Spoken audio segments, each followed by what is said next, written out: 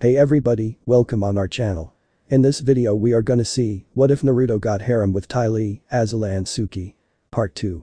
If you are new on the channel, don't forget to subscribe our channel and like the video too. So without wasting any more time, let's start the story. Azula shot up in the bed she was in, panting hard before shearing hot pain shot up her side. Out of insistent her hand shot to the spot, gripping it tightly. Out of pride she refused to scream to the world how badly it hurt. Lay back, princess. You're still injured, yelled a medical attendant rushing over to Azula. Where am I? Asked Azula as she looked around what could only be a field hospital. The nurse smiled. At the headquarters of War Minister Kin. Major Naruto is currently with him, said the attendant. How long have we been here? Asked Azula, laying back down. About 2 weeks, said Naruto, walking in with Ty Lee and Mai behind him. Ty Lee ran up to Azula and hugged her. Azula winced in pain as Ty Lee brushed her side. Although she could not fault her friend lover for her concern, as she too would have been worried about Ty Lee. Azula. How are you? Asked Ty Lee, releasing said princess from her grasp. Better, but it could have been worse, said Azula before looking at her bodyguard. What's happening anyways, Naruto? After you passed out I made my way back to the train. Lee healed you a bit more than I was able to. After that we hooked up with the nearest unit. We're currently with the 146th Division.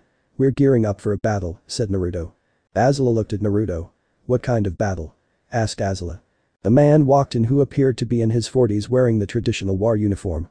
We're preparing to take Ba Sing Se, my lady, said War Minister Kin. Azula looked at Kin. How? My uncle couldn't do it, and he was the most decorated general in Fire Nation history. Even he, the great and feared dragon of the West, couldn't breach the towering walls of Ba Sing Se, said Azula, frowning. Kin smirked. Allow me to show you my princess, said Kin, stepping out of the tent. Naruto helped Azula up and onto her feet. She winced as she felt a small bit of pain shot through her side. She held in her pain, not wishing to appear weak in front of Naruto of all people. As they walked out of the tent, Azula gasped at what she saw. Looking up, she saw a massive drill before her. How long is it? Asked Azula in pure awe of such a massive structure. Almost 2 miles long and half a mile wide, said Naruto. Pure glory made real. Impressive. But how long before it's ready? Asked Azula, looking at Kin. Kin looked at a scroll that had all the things needed to keep the building on time. A good 3 weeks if my calculations are correct, Princess Azula, said Kin. Azula looked at the massive weapon breaching tool. Get it done in 2. What about reinforcements? Asked Azula. Mai looked at Azula. We have an armory of almost 1,000 here. How big do you need this army? Asked Mai. Azula smirked as she turned to one of her childhood friends. As large as possible. Ba Sing Se is the one place we have failed to capture time and time again for the last 100 years. I refuse to fail during my turn to take it, said Azula, with her eyes travailing to the drill. 2 days later. Azula stood in an open field alone, wearing only a black tight shirt and slim red pants. She took her stance and started to go through her bending katas. About halfway though she sped up and starting adding light fire blast to the equation. Hitting the 12 kata she stopped as pain shot up her side. Azula almost hit the ground but was caught by Naruto. Calm yourself, Azula. You have time, take it easy for right now, said Naruto, setting her gently on the ground. Azula looked at Naruto with wide eyes. But father expects this to go off without a hitch. Started Azula, only for Naruto to put a finger to her lips. Need your rest. Until your wound is fully healed I shall be watching you as if I was a shadow, said Naruto. Azula frowned. She hated when she was talked down to like a child. I'm fine, Naruto. I just need my training. Naruto put his hand to her wound, making her hiss in pain, before he took it away, showing her blood on his hands. You reopened the wound. You're out of commutation until further notice, said Naruto, picking her up bridal style. Azula blushed. Hey, put me down. I can walk just fine, yelled Azula. Naruto shook his head. Nah, said Naruto. Azula crossed her arms in defiance, making a few soldiers snicker at how childish Azula looked at that moment in time. They soon regretted it as Azula threw a fireball at them. Once back in the tent, Naruto peeled an apple for Azula and handed it to her after taking care of the wound personally. Azula blushed fire red and gladly took the apple from her bodyguard before she stopped. Naruto? Asked Azula, looking at the peeled apple. Yes, my princess? Asked Naruto, peeling another apple for himself. Azula glanced at him and blushed a bit as he was not fully dressed, only in a pair of pants. From the stories you've told me you could have destroyed them with the flick of your wrist or even the blink of an eye. Azula paused. My question is, why didn't you? Naruto looked at Azula. It's not that I couldn't have killed them, but more along the lines is that I'm weaker than I remember being, said Naruto, taking a bite of his apple. What do you mean? Asked Azula, just now realizing that she found herself saying that a lot around her bodyguard. 2,000 years is a long time, Azula, and while I know I'm stronger than the Avatar, my powers are not what they used to be. As a child of maybe 5 I had a chakra reserve of 2 Kages. By the time I was 12 it was almost 10, said Naruto. Azula titled her head. Aside from the ancient history of the Hokage's powers of godhood in battle, there was little else. She wasn't too sure how powerful they were before, but Naruto had demolished a city with ease, so he must have had some power. Explain please. I don't know much of this chakra, said Azula, curious about the real source of her bodyguard's power. Naruto sighed. It's like this. On a power scale of say 100. A civilian is a 0 to 1. An academy student is 2 to 5. A genin or foot soldier is 6 to 15. A chunin or experienced soldiers are 16 to 30 give or take. A jonin or elite soldier is 31 to 50. An Anbu or elite firebenders are compared to the highest rank and just below Kage at 51 to 65. Leaving a Kage at 66 to 100 plus depending on their power. Me, I was a Kage times many when I was sealed, said Naruto. Azula nodded in understanding, getting this a lot better than what she thought she would. What is your level now? Asked Azula. Naruto smirked. I'm still Kage plus, but only at about 200 over the limit, still making me stronger than most people, even your father who is only a Kage level 84. I'm thinking that it was my power with a combination of seals that kept me alive for this long, said Naruto before grabbing his chin. I really don't think they thought I'd live to ever see the outside of that tower again, said Naruto after thinking for a second. What about me? Asked Azula. Naruto looked at her. You're strong. About Anbu level. 60. I'm still strong enough to bring down an army alone if I need to, said Naruto. Why didn't you? Asked Azula. Naruto looked out the tent at the massive machine. As he thought about it, Azula tried to figure it out herself. Why not use the power he once did to destroy the known world? When the tide of flames is at its peak and the 4 elements are one, you'll get your answer, said Naruto, leaving the tent. The next day. Azula lay in her bed bored. Mai and Ty Lee had been taken by Kin to help oversee some things, while Naruto was overlooking all the soldiers' training to make sure everything was in order. The invasion of Ba Sing Se was close at hand. Hey, you can't enter this tent, yelled the voice of a royal solider. Of course I can, came an arrogant voice that Azula knew only too well. We have orders from Major Naruto to not allow anyone but himself, War Minister Kin, Lady Mai, and Lady Ty Lee inside to speak with Princess Azula, said the second royal guard. The bad, I'm a general and my orders supersede this Major Naruto's, said came the voice, before the 2 soldiers were blasted into the room. Following the downed warriors was a tall man who was easily one of the most handsome generals in all of the Fire Nation. He stood at just over 6 feet tall and was about 7 years Azula's senior, black hair that fell to the middle of his back and was pulled into a Fire Nation ponytail, a small goatee that accompanied his high cheekbones and black eyes well. He wore the traditional general's clothing. The smirk on his face made Azula want to smack it off with a fire whip. Hello my dear Azula, said the man. What do you want, Jin? Asked Azula, sitting up more out of irritation than respect. Jin smiled and walked forward and got in Azula's face. I heard my betrothed was hurt, so I came all the way from the homeland to see you. Are you not happy to see me, love? Said Jin with an infuriating smirk on his face. Azula snorted and gave Jin a hard shove to the face. Please, you're only here to try and protect your status of entering your blood into the royal line, said Azula. Jin laughed and looked at Azula. He irritated her so much. He tried to act like her uncle used to. Don't get it wrong, Azula loved her uncle, almost like he was the kind father in her life, but Jin was far from kind. He was incredibly cruel, even by Azula's standards. He had once killed a child for earthbending. A child, and he did it in front of Azula. He did something no one, not even her own father, would do. Please Azula, try and be reasonable. After all, said Jin before he grabbed Azula by her arms and pinned her to the floor. I will be your husband come your 17th birthday, said Jin, giving Azula a kiss. Azula felt disgusted by his actions and tried to fight him off, but he was too strong and he had her hands pinned. A tear escaped Azula's eyes. Naruto. Help me. Please. Thought Azula in desperation. A mere few seconds later, Jin was grabbed from behind and thrown away from Azula. Azula looked up but found someone blocking her view. Are you alright, Azula? Asked Naruto, kneeling down to look into her eyes. Azula nodded, becoming lost in his eyes. Eyes almost as blue as that water girl's eyes. The worry inside the cerulean orbs melted her heart and ignited passion inside of her body that she didn't know existed. What is the meaning of this? Yelled Jin, fire shooting up behind him, making soldiers move to back away from him. Naruto turned to Jin and walked out of the tent. I was passing by when I noticed the guards I posted here to protect Azula were gone. They had strict orders not to leave this post unless relieved by either myself or another set of guards. I come in to see if anything happened while I was away. And what do I find? I come to find out that you are molesting Princess Azula. How was I to take it, Jin? Said Naruto oh so calmly that Azula felt a shiver of fear run up her spine. Jin snorted. So I was having a moment with my future wife, said Jin getting into his stance. Naruto snorted.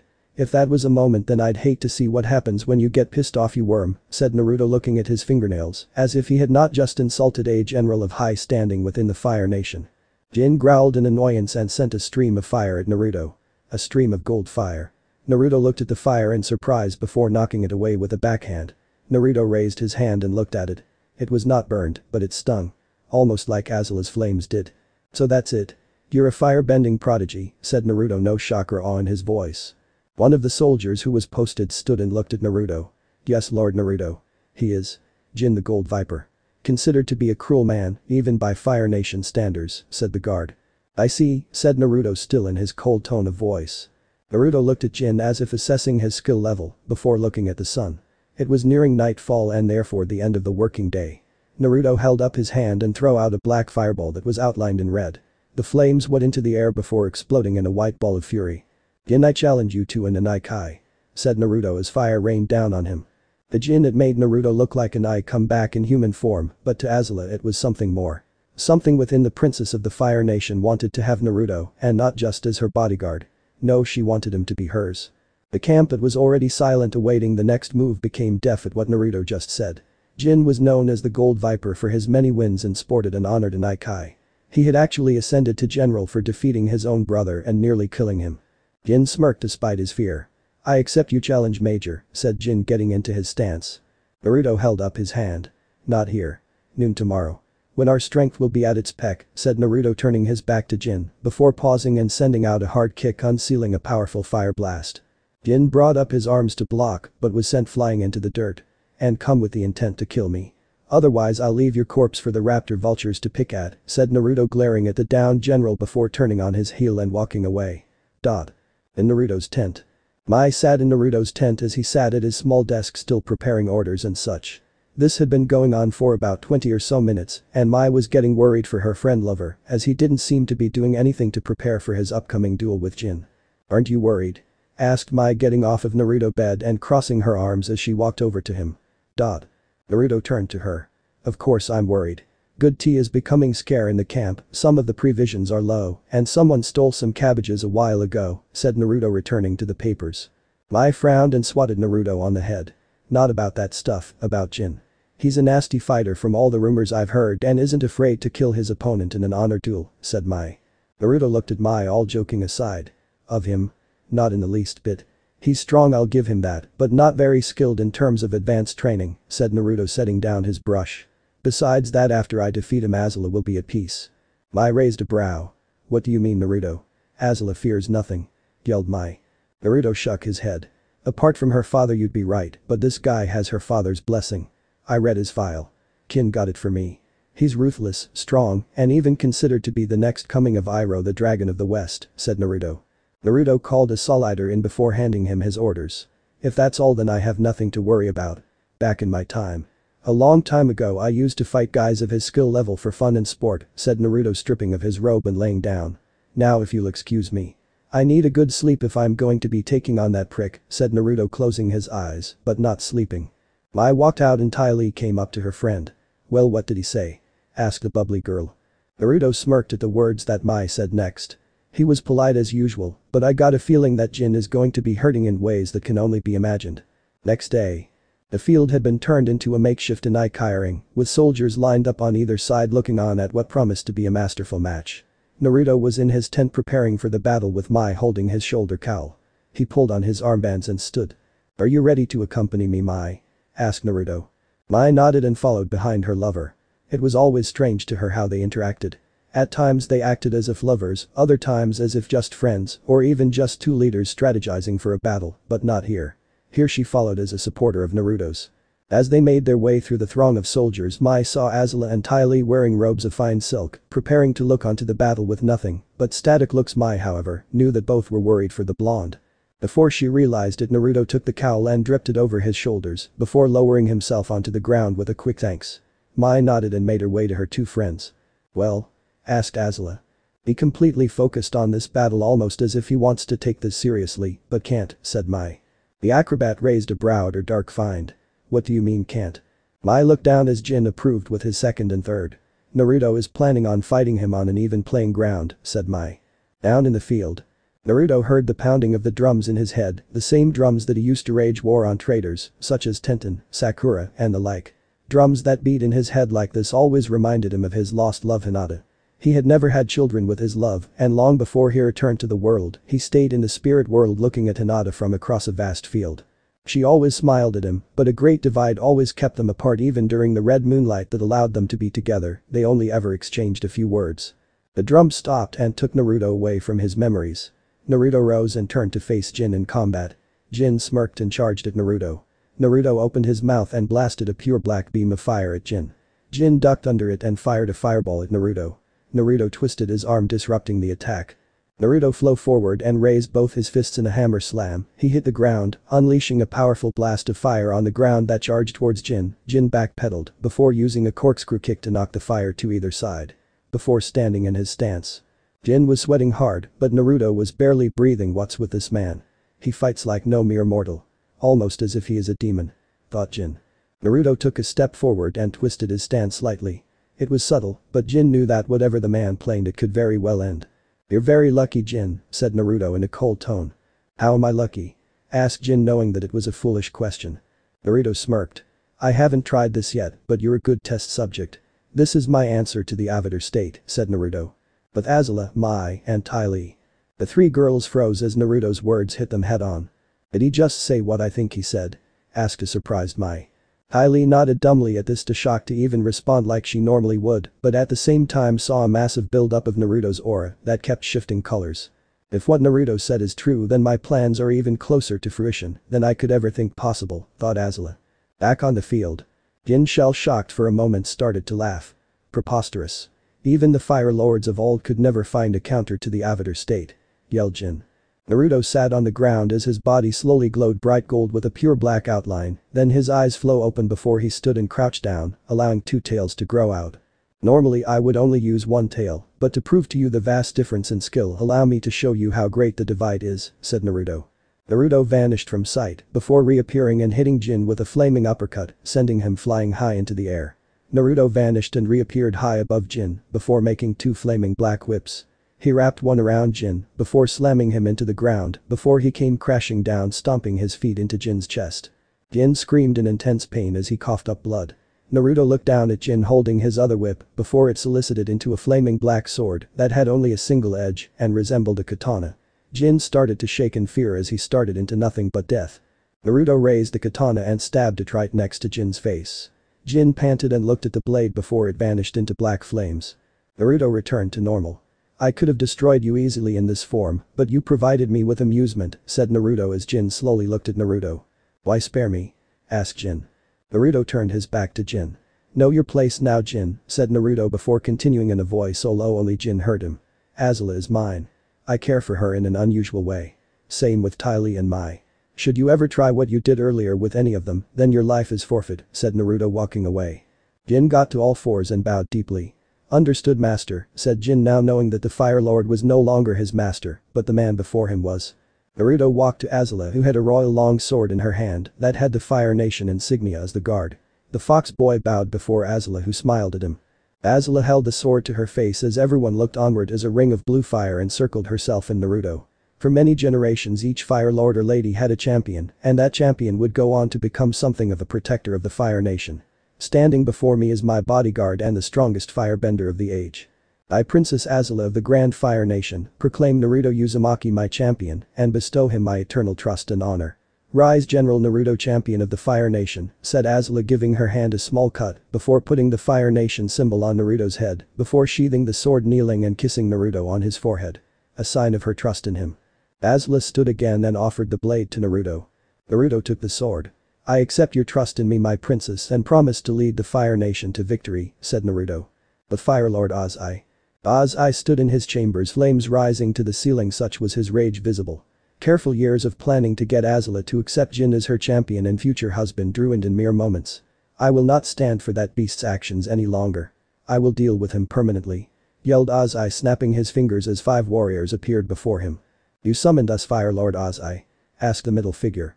"You 5 are my most deadly warriors in the entire Fire Nation. Those I trust above my own family. Zuko and Iroh are both missing, but while Zuko is a failure, Iroh is a soft-heated traitor, and Azula is straying from the path that will keep us strong. I want you to get rid of the influence over her in Naruto Uzumaki." The figure on the far left flinched at the mere mention of the name Uzumaki. She looked at Ozai as did the others. "We shall not fail you, Fire Lord. For the last 3 centuries since your family has ruled the Fire Nation, the destruction team has never failed you," said the leader. "Naruto-sama," said the girl in a low whisper. Azula sat at the head of the war room with Naruto on her immediate right, with Ty Lee and Mai off to his right, then War Minister Ming, her former betrothed Jin, and a sage from the Fire Temple. She was quite young to be a fire sage and was only in her mid-20s, but her fire-bending and devotion to the spirits made it inevitable. She had cut short black hair that stopped just short of her chin, sharp amber eyes, full lips, and a body that had many of the younger fire sages trying to sire an heir with her. She stood tall. Only 4 inches shorter than Naruto, lean body with long legs and small B-cup wrists. She wore a modified version of the fire sage robes that looked more like a Chinese dress, with a large triangulate showing off her bust, black short shorts, and next to her was a Chinese pike that was gold in color. "Commanders, I'd like to introduce you to Yu Ying. The fire sage assigned to us as the one leading the monastic order that has come to aid us." Yu Ying bowed her head. "It is a great honor to be in the presence of so many great warriors of our homeland," said Yu Ying. Naruto chuckled, as did Ty Lee. "Raise your head, girl. Here, no matter the rank, if you're in a commander's seat you've earned it," said Naruto. Azula nodded at his words. "Yes, but we've had to delay the attack by another 2 weeks on father's orders," said Azula with a bit of a frown. Yu Ying frowned. "My apologies, but your father thought it best to send in a group of 50 monastic acolytes. I am the strongest of the acolytes and have even gained the rank of chief warrior in the order." Jin looked at her. "But you're such a young thing," said Jin. I frowned. Ty Lee, Azula, and myself are all the youngest in the room, with Naruto being the eldest, yet even in his time his age mattered little, as by the age of 12 he had already spilled the blood of hundreds, said Mai. Ty Lee raised an eyebrow at her friend. "A history buff, Mai?" asked Ty Lee. Before Mai could respond, a Solider came in. "Lady Azula, sorry to interrupt your meeting, but this is important," said the Solider. All the commander rose as one except Azula, as 2 monastic order members dragged in a fairly wounded Earth Kingdom Solider. "Where did you find him?" asked Naruto, stepping forward to the man. "On patrol route 7, sir. If we hadn't found him our invasion would have been in danger," said the acolyte, who couldn't have been older than 16. Naruto turned to Azula. "How much longer can we afford to wait, my princess?" asked Naruto. Azula bit her lip. 3 days and not a second more or less, said Azula. 12 noon. Naruto had taken a rhino out to do some scouting alone. Being a former ninja had its advantages, but Naruto still liked to ride around on these animals. He stopped his rhino and turned his head. "You can come out now. I know you've been following me since I left camp," came Naruto's voice, cold and hard. "Very good, Naruto-sama," came the voice of Yu Ying. Naruto dismounted and looked at her. "You called me Sama, but to most people that comes from the throes of a dead archaic language," said Naruto. Yu Ying nodded. "That would be true if my family hadn't kept to the old ways. You may know of my ancestor Kakashi and his wife Shizune," said Yu Ying. That froze Naruto. Kakashi had been his protector for most of his childhood years and later teacher and friend, while Shizune had been something of a big sister to him before she had retired to give birth to her first child. A little girl they had named Naruko in honor of Naruto himself. "Speak quickly before I take your head," said Naruto. Anger clear in his voice. Yu Ying bowed to Naruto.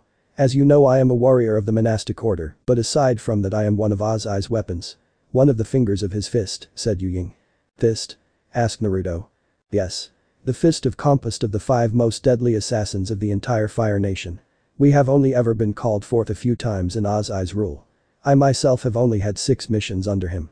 We are never truly active at the same time, and we have never meet without our masks on to prevent our identities from coming out. Only the Fire Lord knows who we all are." Naruto sat down and looked at the woman.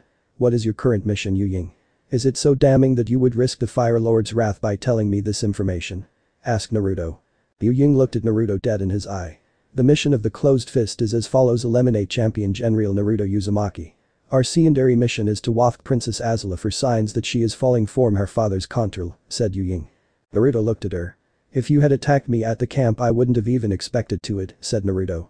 "The blood loyalty of my family's honor excited that of my loyalty to the Fire Nation. If you ask me, I would kill the Fire Lord in a heartbeat," said Yu Ying, looking at the man she would soon call master. Naruto looked at her in the eye. "Tell me everything," said Naruto. A few hours later. Naruto and Yu Ying stood together in his tent. She had told him as much as she knew, but Naruto was still with his doubts. "I don't know. How can I be sure that you won't turn on me like you did the Fire Lord?" said Naruto. Yu Ying looked at Naruto. She bit her lip before her hands went to the clips holding her dress on. "I have none, but my body, please accept it," said Yu Ying, removing her clothes and covering her free slider to hide her embarrassment at showing a man her body. Naruto was tempted. Oh, how tempted he was, but he already had Mai, and if his luck held out, Ty Lee and Azula soon. "Put your clothes back on, Yu Ying. As much fun as it would be to take you, I have something I need you to do," said Naruto. Yu Ying slid on her shots and put her dress back on. "What is that?" asked Yu Ying, clipping the dress together. Naruto put on a smile, and Yu Ying knew that what he had in store was going to be dangerous. Serpent's Pass. Katara woke with the sun and looked around the camp. Everyone had had a good sleep, well, almost everyone.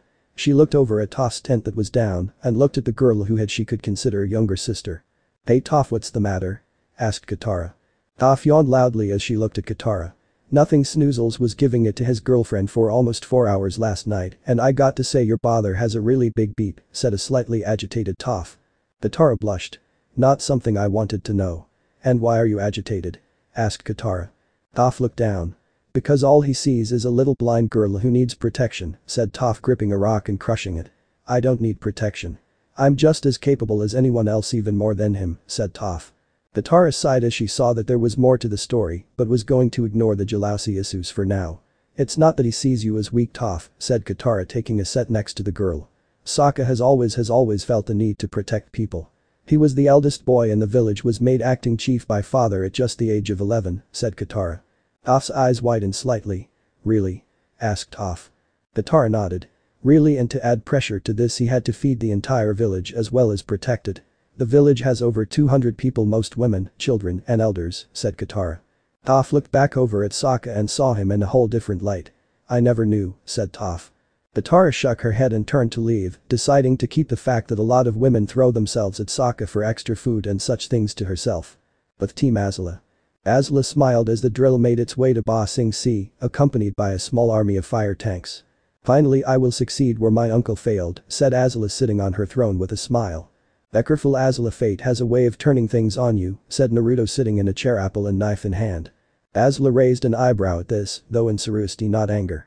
"Explain please," said Azula. Ty Lee grinned. She always had a love of stories. Mai shrugged and took a seat next to Naruto with her head on his lap. Naruto nodded. "A few years before my birth, Uzumaki, or the country of swirling tides, was one of the biggest military powers in the elemental nations. They too were confident in their power. At least until Cloud, Mist and Rock banded together to attack, and even though 4-5 ths of the invading army was wiped out after nearly 2 months of fighting, whirlpools still fall, and my mother was the only survivor," said Naruto, taking a silic of his apple. Ty Lee looked down in sadness at this. "What a tragedy," said Ty Lee. Mai nodded. "Yeah, makes my outlook on life look a little darker. If such a thing could happen," said Mai. Azula narrowed her eyes. "What's your point?" asked Azula. Naruto stood up and looked at the wall. "No point, just don't let power go to your head. It could lead to your fall," said Naruto. 20 minutes later. Azula frowned as the earthbenders appeared and started to attack her drill. It was really pissing her off. "Naruto, Ty Lee, Mai, be dears and deal with them," said Azula. Naruto smirked. "Alright, but let's leave them alive, ladies," said Naruto as they opened a hatch and jumped into the middle of the field, where Naruto did, unleashing a breath of fire. The earthbenders only took a second to notice before they brought up a large dome of earth over them. "Hold the line, men," yelled the commander as he and his men got into their attack formation. Naruto landed next to him with a smirk. "You won't hold a damn thing. And for the record, I could defeat you without my bending, but my friend was bored," said Naruto. After Naruto said this, Ty Lee floated from behind Naruto and into the large earthbenders. As she moved, she disabled them with jabs and kicks. Naruto smirked as she disabled the last one. Naruto walked up to the commander and pulled out a note. "This is a sign of surrender. I'll halt the attack for 2 hours. If you don't have that signed, I will personally bring down the wall," said Naruto, putting the letter into the commander's belt before grabbing Ty Lee and retuning to the tank. The commander looked at the man and realized that he didn't have so much as a speck of dust on him from hitting the ground. With Team Azula. Azula glared at her champion with a fire in her eyes. "Let me get this straight, you gave them 2 hours to surrender to us without consulting me," hissed Azula from her throne as Naruto stood before her. Naruto didn't even bother to come up with some excuse. If they surrender we lose no men or anything, and they have already seen what an elite agent can do on her own, as well as the champion of the Fire Nation. What chance do they have against 2 full battalions? Asked Naruto. Azula glared at Naruto who saw her hand light up. Naruto barely moved as the blue flame whip hit him across the face. Fool. The full might of the Earth Kingdom lays behind those walls. Giving them 2 hours to prepare a countermeasure is not something I wish to do. Seethed Azula. Naruto walked up to the throne and put a hand on her chin, forcing her to look at him. Listen to me, Azula. A physical battle is one thing, but a physiological battle is a whole other matter. My old lover Ino was a physiologist and enjoyed toying with the minds of her victims, while my old lover Anko looked to punish the body. Once they worked together they could make anyone talk.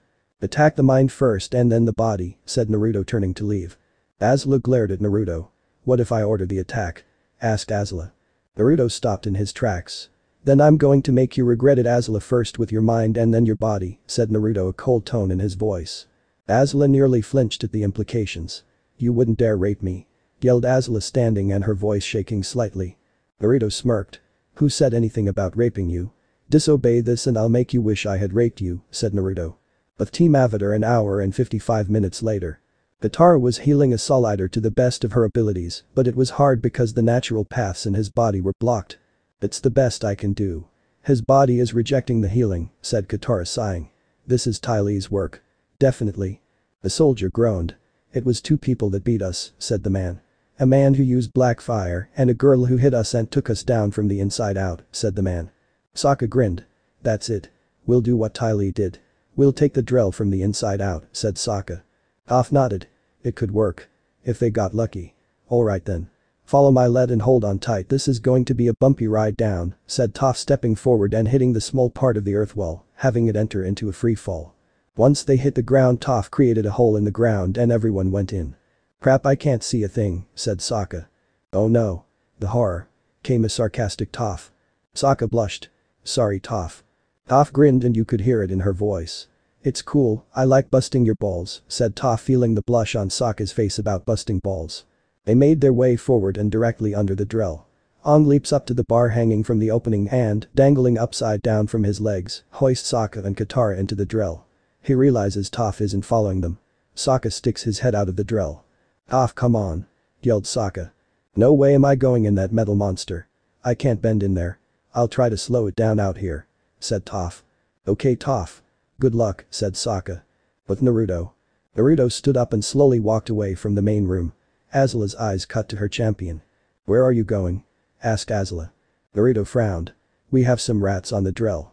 I'm going to go and greet them, said Naruto. Azula narrowed her eyes. Very well, said Azula. Naruto took off down the corridor at a dead run. With Team Avatar 20 minutes later.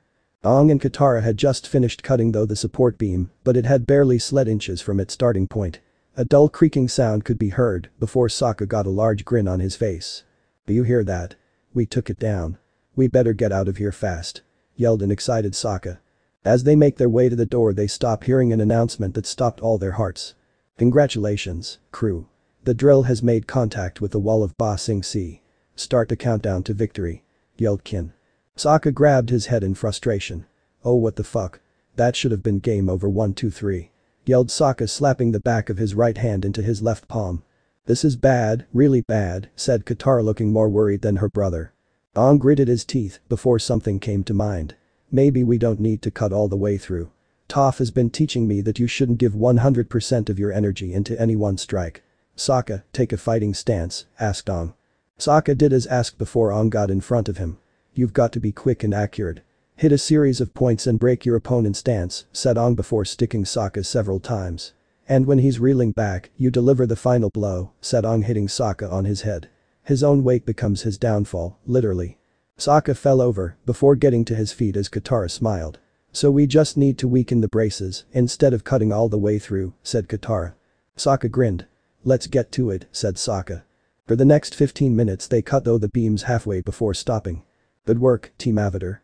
Now Aang just needs to duck, yelled Sokka, taking Katara to the ground. Aang hit the deck as a stream of black fire sailed over them. Aang stood up and looked to see Naruto standing there. Naruto took a step forward, making the gong take a step back. Naruto looked at the gong before they all saw their deaths at his hands. Aang started to shake and felt blood flow from his hands. That vision had made his grip his staff to an almost breaking point. Aang looked behind him. Sokka had his blade ready to slit his own throat and Katara was on her knees crying. "I really hate doing that, but it was the most effective way to stop you, Avatar," said Naruto, his voice as cold as the South Pole waters. Aang shook his head. "My name is Aang. The last airbender," said Aang, getting into a defensive stance. Naruto snorted. "Please kid. You're ready to piss yourself right now. I could kill you," said Naruto before vanishing. "Before you'd even have a chance to blink," came Naruto's voice. Aang's eyes widened as he felt a knife in his lower back. Aang did the splits and did an air kick, sending Naruto into a beam, nearly breaking it in half. "Sokka! Katara, snap out of it!" yelled Aang. Both came to, and Sokka dropped his blade. Both breathed hard before they regained enough scene to run. Naruto got out of the beam as Azula, Mai, and Ty Lee pre-sucks Team Avatar. He followed after them with a deep frown on his face. Ty Lee looked at her friend and shivered. His aura was blazing red. A clear sign that he was angry. They saw the three of them split up. Azula smirked. "Naruto with me. We're going after the Avatar." "Ty Lee, Mai after his peasant friends," said Azula. Naruto nodded and followed after Azula. On top of the drill. Aang was cutting into the drill as fast as he could, but stopped and turned the falling rocks into a shield as two heated streams of fire came at him. Aang looked to see both Naruto and Azula in their stances. Aang gulped at this. One-on-one he could hold his own against either of them, but two-on-one he was dead meat. "Look here, Naruto. We have an ant on my drill, how should we deal with him?" asked Azula. Naruto got out of his stance and drew his sword. "A lot of pain with a sight of broken bones should do the trick," said Naruto, charging at Aang. Aang gulped and jumped to avoid the deadly slash that would have taken his head off.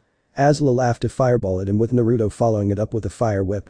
Aang bended the wall, making a shield that stopped the attacks, but was caught unaware as Naruto appeared next to him.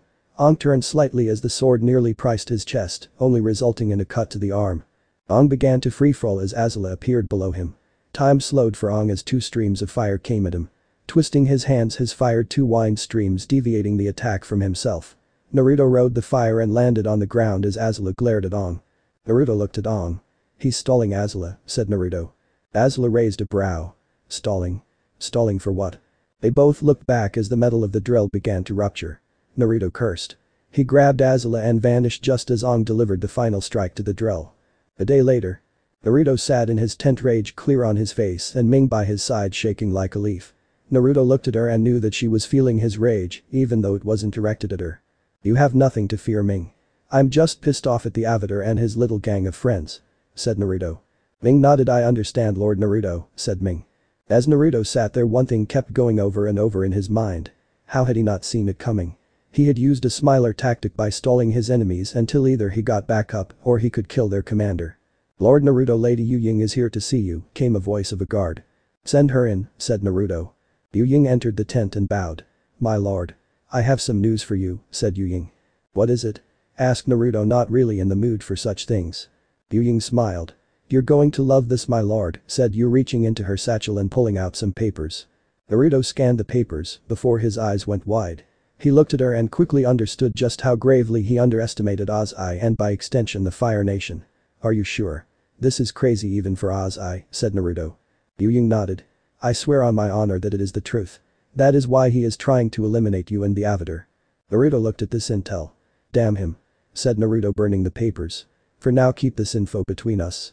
And Ming, if so much as a word gets out, you'll wish you were never born," said Naruto in a cold way. Both women shivered as they knew that he was more than capable of. But Azula. Azula sat near a stream without her armor and her hair down. In her hands was a small flute. She put the flute to her lips and allowed the melody to flow out of her. The song, unlike herself at times, was like harmony to the world and gave the impression that there was truly peace. It was a tone that could make a person's soul fly through the stars and swim in the oceans. She stopped playing as she felt a presence behind her. "Your father always hated that piece, Lady Azula." Azula spun around to find what could only be a man dressed in a black robe with red trimmings and custom black Fire Nation armor. "What do you want?" asked Azula, knowing full well that this was one of her father's personal assassins. The assassin shrugged. "Nothing really, my princess. I was just on assignment and stopped for a quick chat with you," said the man. Azula frowned. "Father would kill you for stopping your assignment to chat, even if it was me," said Azula. "Maybe. It has been forever, my lady. I will see you soon," said the man before vanishing. Azula looked at the spot he just was and a shiver ran up her spine at his last words. If one of those five made a promise, they kept it. But Naruto. Naruto had began to take a walk a little over an hour ago. The troops had cleared the camp before the Earth Kingdom soldiers had time to find their base camp and launch a counter-assault, and that suited Naruto just fine. He often did things like this himself after a failed mission in the Fifth War. Regroup, burn down camp and come up with a better attack. He frowned as he thought over the information that Yu Ying had brought him. The only choice available to him and Azula was to move Azula's plans forward slightly. He stopped walking and turned his head slightly. "Can I help you?" asked Naruto as the man in the black robe appeared. The man looked at Naruto. "You'll have to forgive me, Champion Naruto, but I have orders from the Fire Lord to end your existence." Naruto sighed. "Why is it that bad guys never take heed of warnings when presented?" said Naruto mostly to himself before turning to his opponent. "I'm a rather busy general, and I need to make plans with Azula in 15 minutes, so I'll kill you in 10. The man removed his mask and drew his blade. He was easily in his mid-40s, and his face was scared in a way that reminded Naruto of Ibiki's face. His hair was stained in a salt and pepper way. Naruto barely glanced at him. "Let me guess. An assassin for Oz, asked Naruto. The man nodded.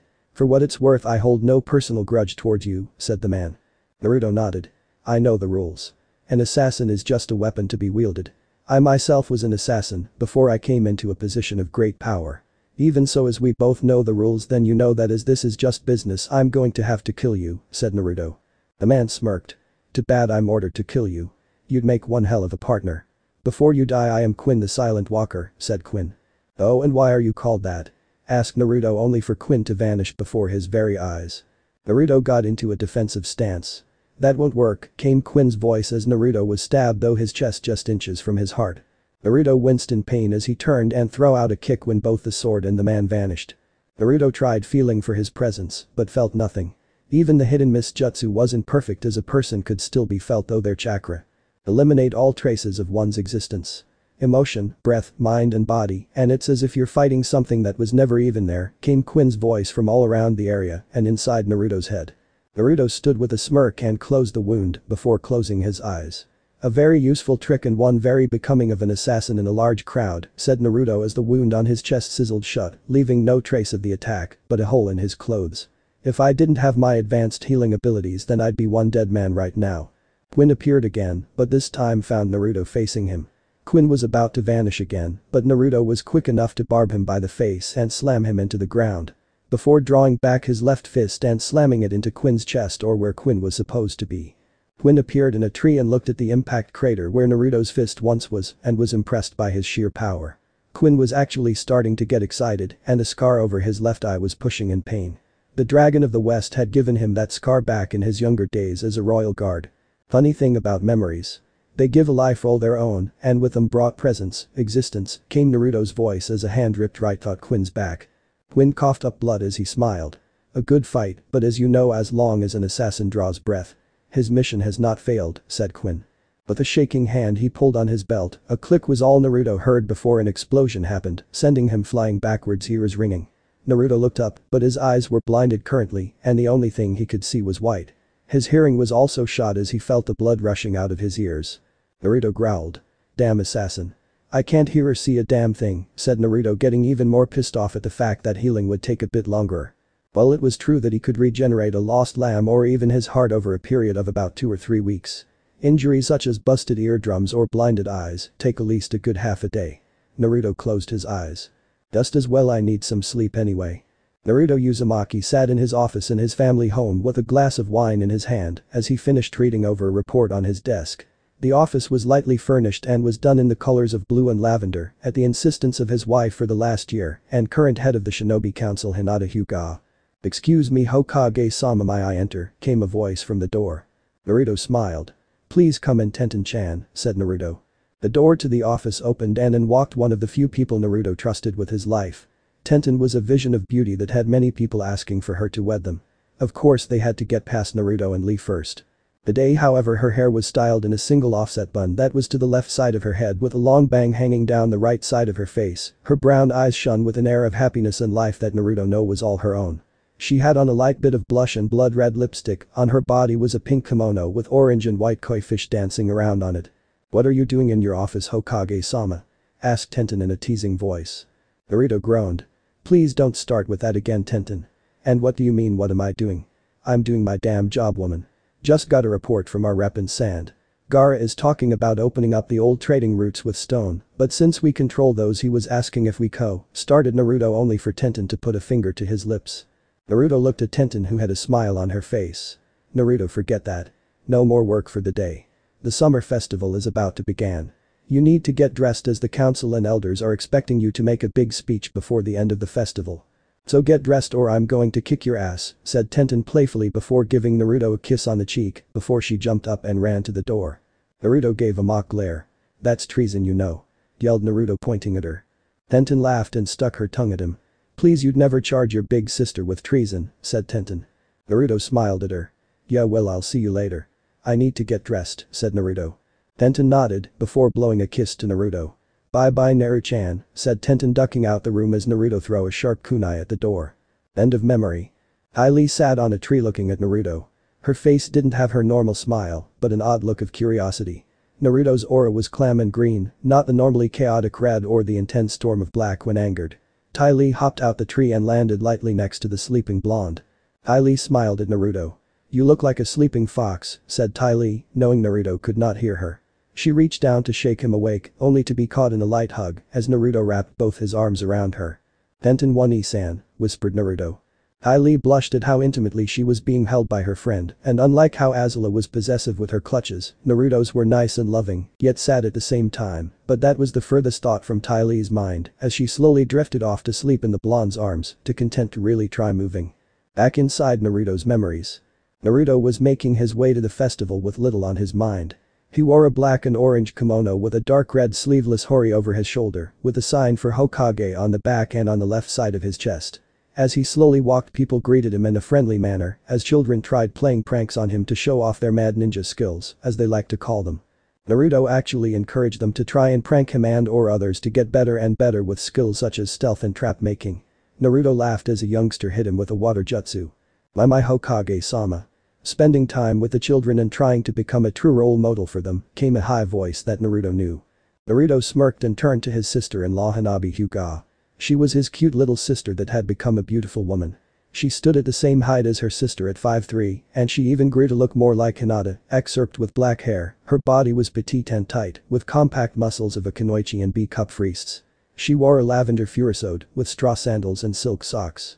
In her hand was an elegant fan with a crane on it. Naruto whistled. Hot damn. You look good, Nabi-chan, said Naruto. Hanabi blushed and gave her brother a small smack with her fan. Now Naruto-kun. You're already having relations with my beloved sister, Anko-sama and Ino-san. Surely you don't need me. Naruto chuckled. I always wondered if you were as tight as Nada-chan, said Naruto, making Hanabi blush. How crude of you, Hokage-sama. To say such things yelled Hanabi with a glint of playfulness in her eyes. Naruto bowed to her. Many women giggle at how the clan head for the Hyuga had the Hokage in her back pocket. It would be my honor to escort you, Lady Hyuga. Hanabi grabbed onto Naruto's arm with both of hers and they began their track to the festival. So tell me how things been with you, Nabi-chan? Asked Naruto with a smile. Hanabi sighed. The Hyuga Council is starting to try and push their weight around the village because not only am I head of the family, but with Niji as the commander of the Hunter Nin Corps and Hinata as the head of the council and wife of the Hokage, they think they have all the power, started Hanabi, pausing for a minute. I've had to rein them in a few times, but it's starting to get bad and even Niji is taking their side. He's starting to get back to his fate-obsessed self, said Hanabi. Naruto raised a brow at this. You're hiding something, Hanabi, said Naruto. Hanabi sighed. She never could fool Naruto. They are threatening to replace me with Niji if I don't birth a child soon, Naruto-kun, said Hanabi. Naruto growled slightly. But you only just turned 19. I can show the elders their place if you wish, dear Hanabi, said Naruto, letting out a bit of kai. Hanabi smiled at her brother-in-law, knowing that he actually cared about her well-being. That won't be necessary, but thank you for the offer, Naruto-kun, said Hanabi, giving Naruto a small kiss on the cheeky. The duo settled in silence until they arrived at the openings of the festival. It had several games, prizes, and food stands, but the most famous attraction for the past 5 years had been the 6th Hokage's Origins Tales. Every year during the festival they would select a mission and act it out. This year they had chosen to do his most famous infamous wave mission. They had come to the part where Naruto had said Haku looked better than Sakura, making the people laugh at how silly their leader had been as a child. Hanabi was giggling into her long sleeve while Naruto groaned at this. It was not one of his proudest moments as a ninja. Hanabi looked at her brother and smirked. I think that was cute, Naruto-kun. Naruto gave Hanabi a mock glare. "Don't start with me, Nabi-chan," said Naruto. "Yeah, Naruto-kun. It was funny. After all, a gender-confused boy is much sexier than Sakura," said Tenten, coming up with another female that made Naruto smile. It was Naruto's wife Hinata. Hinata stood even with her sister, but her freests were much larger at just an F cup compared to Hanabi's DDs. Her hair in contrast was blue, while her eyes, while not the Hyuga traditional white, were more of a pale lavender. Her skin was as smooth as marble and pale skin that gave her a beauty that outshone that of her former teacher Kurina Yuhi. She wore a blue and orange furisuit with a fox and a crane coddling together, a gift from Naruto of their last anniversary, black Jetta, giving her an extra 3 inches in height, and around her neck was a pendant that her husband gave her the night of their wedding. Hinata walked up to Naruto and gave him a sound kiss on the lips, making her little sister blush, and Tenten giggle at her boss's red face as she pulled away. Naruto smiled at her, a true smile, and not one of his foxy smirks or grins. "How was the council meeting, Hina-chan?" asked Naruto, wrapping an arm around her waist. Hinata sat next to her husband. "It was fine, love. Though Haruno is starting up trouble trying to get me out of office, seeing as quote, the wife of our most honorable Hokage, and she already have a great deal of power being a member of the Hyuga clan as older sister to the clan head unquote. I swear to Kami-sama that I will beat the snot out of that little harpy if she keeps this up," exclaimed Hinata, pouting somewhat. Naruto got a glint in his eye as he looked at his wife for 4 years. Hinata caught the like and gave her husband a wink that promised what was already a good night would become a great night. For them at least. End of memory. Azula was breathing smoke from her nose as both Naruto and Ty Lee were missing. Azula for the most part was cunning and strong, but when it came to things like love and lust, she was a relative rookie, so the fact that both were missing was setting off all kinds of warning bells as what they could be doing. She could just picture it in her mind. Ty Lee's plump round ass bouncing up and down on Naruto Big C. "Stop it. Just find them and see what they're up to," thought Azula as she looked at Mai, who was sitting in a chair. "Watch the camp. I'll be back in a few minutes," said Azula, taking off without Mai even saying anything. Azula walked into the forest and began to look for Naruto and Ty Lee. They wouldn't have gone very far as they needed to leave soon lest they be found by a Ba Sing Se patrol. A few minutes later she found them and nearly screamed in rage. Ty Lee was cuddled up next to Naruto and Naruto was holding her closely on his lap. Azula's rage was about to reach a breaking point, but she held on. She walked close to them and shook Naruto and Ty Lee awake. "What, Azula?" asked an irritated Naruto as he had been in a rather deep sleep reliving his best memories. "Why are you holding Ty Lee so intimately?" asked Azula. Naruto opened his eyes and looked at a heavily flushed Ty Lee.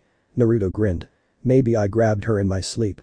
I had a tendency to do that to my wife's sister when she tried to wake me from my couch after a long day in the office," said Naruto. Azula felt the heat of her anger diminish some as Ty Lee scrambled out of his embrace. "We should be going soon," said Azula. Naruto looked at her. "We know the Avatar is in Ba Sing Se, but how do you get inside a city that is considered impenetrable?" asked Naruto, having never faced such a challenge in his long ninja career. Azula stopped. "There are a few weaknesses in the wall if one looks right," said Azula. "But the Kyoshi warriors?" A young woman sighed as she cleaned off her ancestral katana. The woman in question could only be called beautiful. She had light brown eyes, black hair that was pulled into 2 buns, with only a few small bangs falling into her face. She was tall. Taller than most of the Kyoshi warriors at 5'8", with cup priests clad in the traditional Kyoshi warriors attire of ornate, armored green kimonos, metal headdresses, and white-faced makeup with red liner and black lipstick. The ancestral katana she admired was one of a kind even amongst the Kyoshi warriors. It was shorter than the traditional katanas that were 32 inches long, as hers was only 24 inches long, with a wave-like pattern on it. It had been a gift from a lord to her ancestor who she was named after.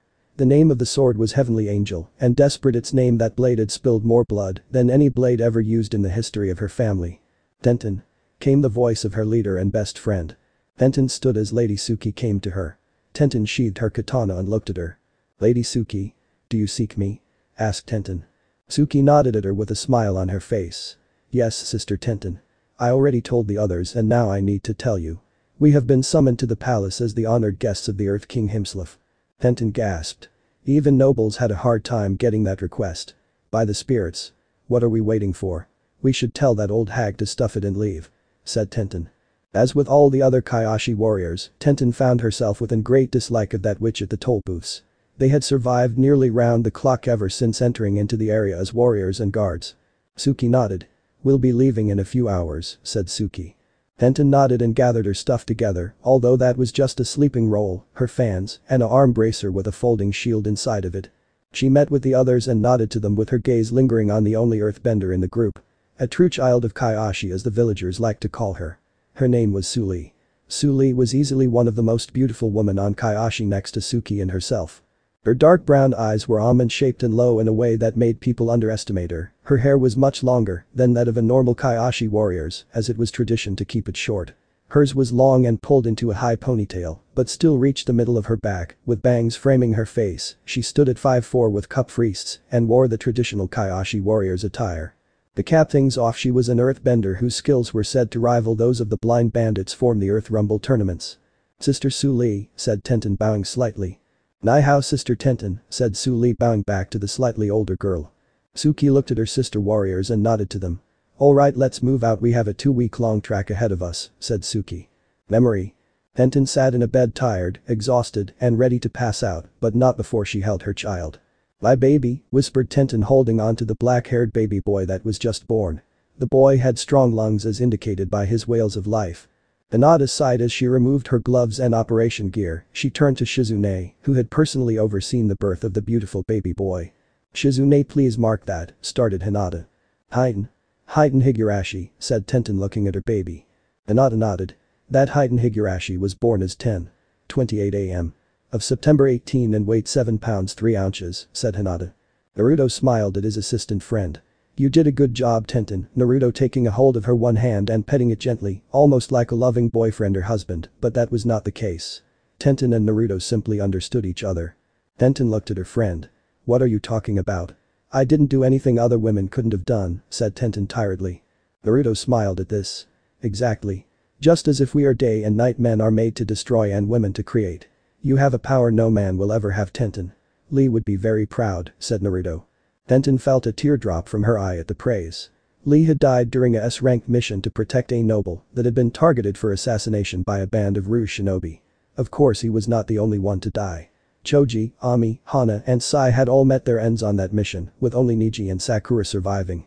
That mission had been nearly 3 months ago, and neither of them had fully recovered.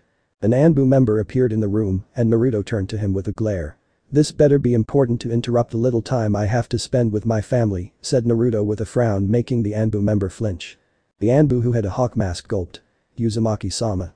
The Elder Council wishes to speak with you on matters tending to the Civilian Council," said Naruto. Naruto growled, but gave a smile to Heitan. "Rest well, Heitan-kun," said Naruto as he walked out of the room, never seeing the baby's brown eyes open to stare at him. Memory end. Suki, Tenten, and Suli, as well as their other 3 sisters, picked berries as they were planning on stopping for a few moments. "Suki, how much longer before we reach the capital?" asked Suli. "It should only be another 3 or 4 days at this track," said Suki. "And that's if we don't stop every 4 hours for a break," said Tenten, giving a glare to the girl. Suli laughed. "You know as well as I do that these barriers are more for medical use," said Suli, taking one and eating it. "Suki!" yelled one of her other sisters. The 3 drew their blades and rushed over to Isis. The best tracker of all the Kaiashi warriors. Isis, for unknown reasons, was the tallest of the Kaiashi warriors, standing at about 5'10" with more moderate B-cup wrists. Her brown hair was pulled back into a top knot. After all had gathered, she walked up to Suki and gave her some pure white fur. Suki's eyes widened at this. "Appa," whispered Suki. Tenten and Suli looked at each other. "Who's Appa?" asked Suli. Suki turned to her sister warriors. "You 2 were on a mission at the time on the mainland. Appa is the, I guess you could say, guardian animal of Avatar, said Suki. Isis nodded. "Yes, they saved the village from a Fire Nation raid. Not to mention that Suki allowed herself to be filled with the seed of that water tribe boy," said Isis with her monotone of voice. Suki blushed, but thanks to her war makeup you couldn't tell. "Stay focused, Isis. Track Appa. He might be in danger," said Suki. The group tracked Appa to a hollowed-out tree where he growled at them. Suki came out of the bush and walked forward. "Appa. It's me. Suki," said Suki, holding out her hands. Appa looked at her hands and sniffed her before rubbing his head against her in a comforting gesture. Suki smiled and hugged Appa. "Let's get you cleaned up." "Okay?" asked Suki. Sometime later. The Kaiashi warriors had managed to get the quills out and wash him off the blood, mud, and dirt on his fur. Suli petted his head. "There, that's better," said Suli as Appa licked her gently, making the other warriors laugh.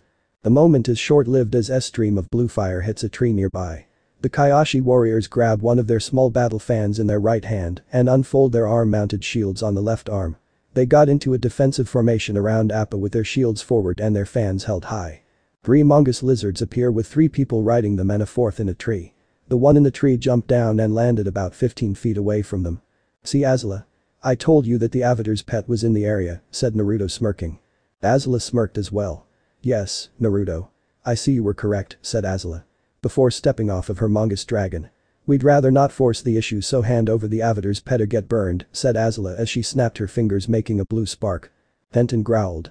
"Over our dead bodies," said Tenten drawing the attention of Naruto. Naruto's eyes narrowed. "Azula, back away. I can handle this alone, just get the bison," said Naruto.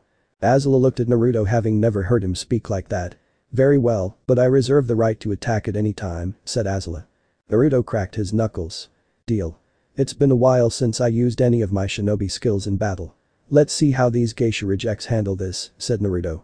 Suki looked at Naruto with a deep ire as being called a geisha, but composed herself expecting a firebending attack. Naruto charged forward and righted Isis. Isis swung her fan at Naruto, only for him to vanish and a log to appear in his place. Isis barely brought up her shield to stop the powerful punch that not only broke her shield, but shattered her wrist. Isis grunted in pain as she hit the ground.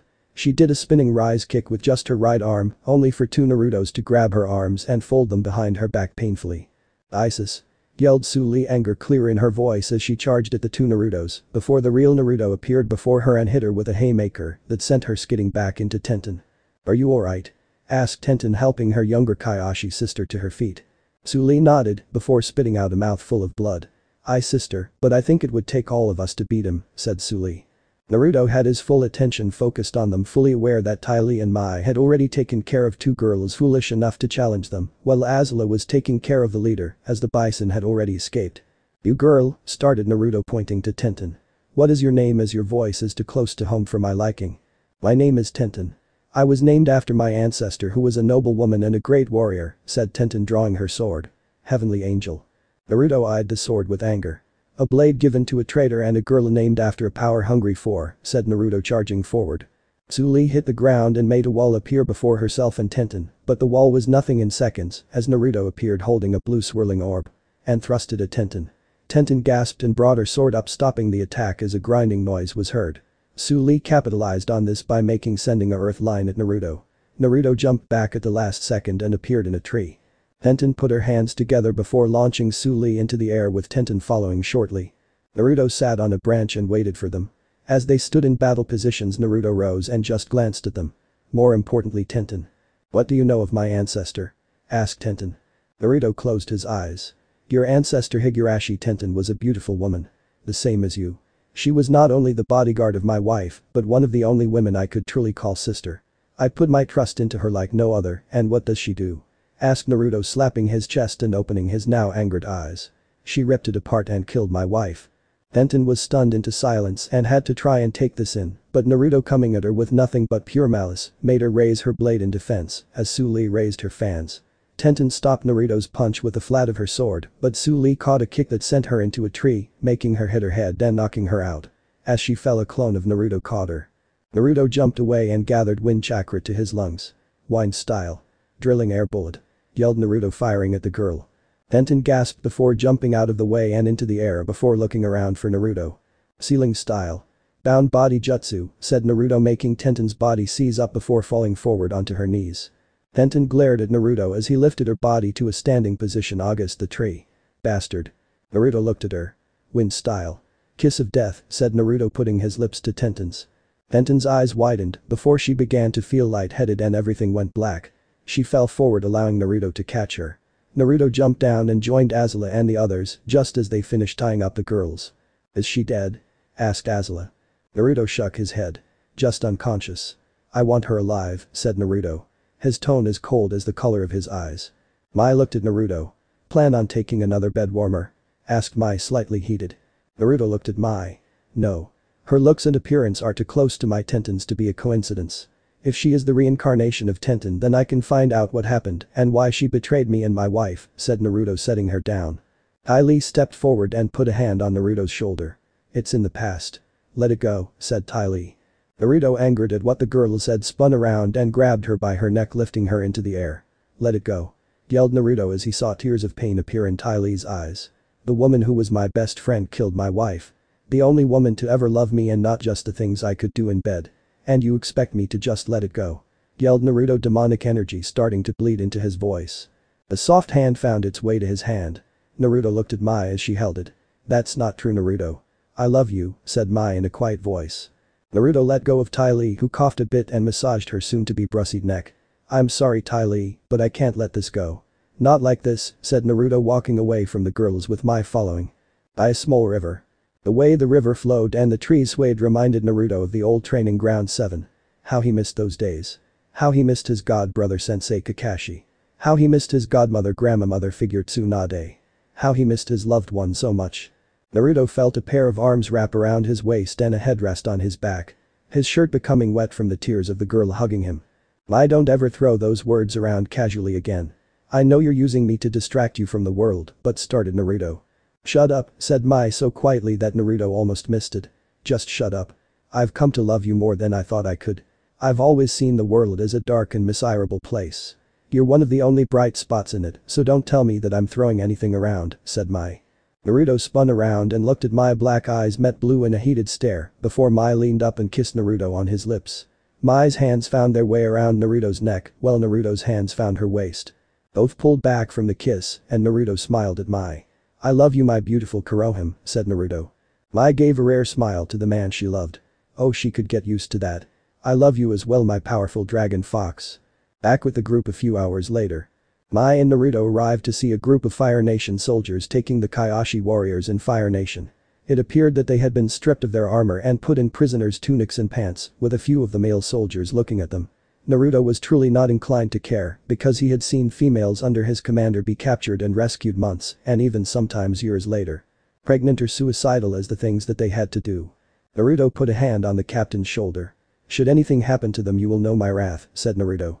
The captain gulped but bowed to Naruto. Naruto didn't know why he felt sympathy for them. This was war and things such as this happened in war. Naruto looked at Tenten, who had to be carried into the prison transport. "Naruto-kun, forgive me," said Tenten. Naruto ran over and grabbed her from the guard and set her on the ground. Naruto put his hand on Tenten's head. "If she is a reincarnation, then maybe I can drag her memories to the surface," thought Naruto. It was a risky trick that Ino had taught to him, as memories, as Ino had told him, took a life all their own. And dragging up a person's memories, be they amnesia or another life, was very dangerous. "Mind arts. Memory resurface jutsu," said Naruto. "Memory." Tenten was thrown to the ground by none other than Niji Hyuga and Sakura Haruno. Niji as naked as the day he was born and Sakura with a grin on her face. Tenten felt so dirty at this time. Tenten had been tending to her now 6-month-old child when Niji and Sakura had come over. Niji had been pressing her for a while to get over Lee and become his woman, but more than a few times she flat out refused. Sakura herself had tried to convince her as a friend that it was time to move on. Tenten simply had not been ready for another relationship. It seemed that Niji had finally gotten tired and just forced himself on her. Tenten fought the whole way, but she felt every kiss, every grope, every slap and every thrust of his manhood into her vagina. More than a few times he had emptied himself inside of Tenten as he called her Naruto's slut, his demon 4. Tenten glared at the two people who she thought were her friends. "Are you done yet, Niji, because I'm going to kill you both," said Tenten as her hand went under her couch for Heavenly Angel. Sakura pulled a kunai and held it to Heiden's belly, making him cry and freezing Tenten.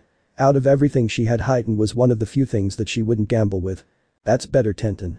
Now you are to continue being Niji's plaything as well as my instrument to Hokage-sama's downfall," said Sakura with a sick smirk on her face. Tenten didn't know it, but she was crying.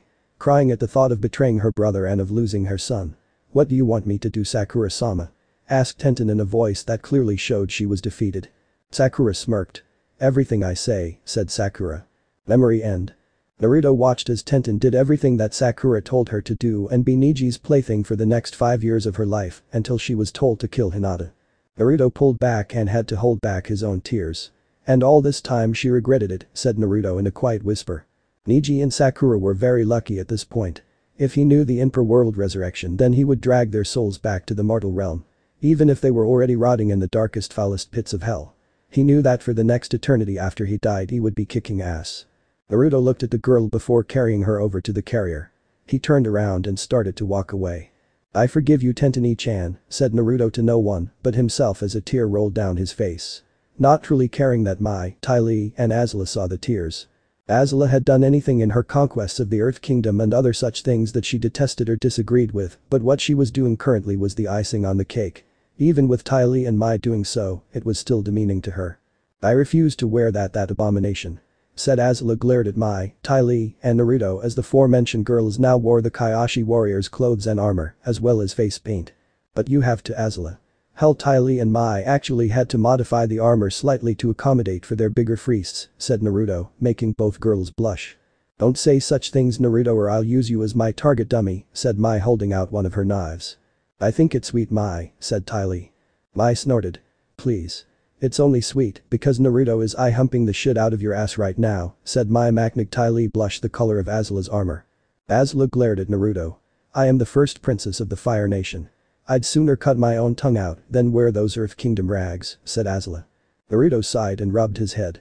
"You're not making this easy, Azula Haim," said Naruto. Mai stepped up. "Azula, put the damn thing on. I'd rather have this mission over with sometime this year," said Mai, rather annoyed by the whole damn thing. Azula was about to recant, but Naruto held up his hand. "Listen, Azula, either put the damn clothes on or I will make you put them on," said Naruto, getting an evil glint in his eyes. Ty Lee blushed at this. Azula normally wore one article of underclothing. Her imagination running rampant with the things Naruto would do to Azula. Azula herself didn't want to do it, but she knew that Naruto was more than capable of what he said. She grabbed the clothes and starting to take off her custom armor. "Talked down to by my own champion. How embarrassing," said Azula to no one specific. Ty Lee looked at Naruto. "Naruto, what about you?" asked Ty Lee. She knew how she, Azula, and Mai would get in, but Naruto was a different matter altogether. Naruto rubbed his neck. "I'm going to help with the interrogation of the Kyoshi warriors," said Naruto. Mai, Azula, who had finished dressing, and Ty Lee all looked at him with a deadpan expression. "No offense, Naruto, but we've already done that," said Mai. Naruto shook his head. "There's still some things I want to know. In case something happens, I'll be coming back within the week. We are strong together, and while I'm sure I could possibly demolish the city if I tried hard enough, I'd rather avoid that option if possible," said Naruto. "This way I'll have everything properly sorted within a week. That's the travel time for you girls anyway." "No need to rush," said Naruto. "He's right, besides Naruto has more than likely come up with his own plans," said Ty Lee, sticking up for Naruto. Naruto nodded before looking to the sun. "It's getting late. You three better get to the transport," said Naruto, turning around. Once Naruto was out of earshot, Ty Lee turned to her friends with a worried expression on her face. "I'm worried about Naruto," said Ty Lee, biting her lip.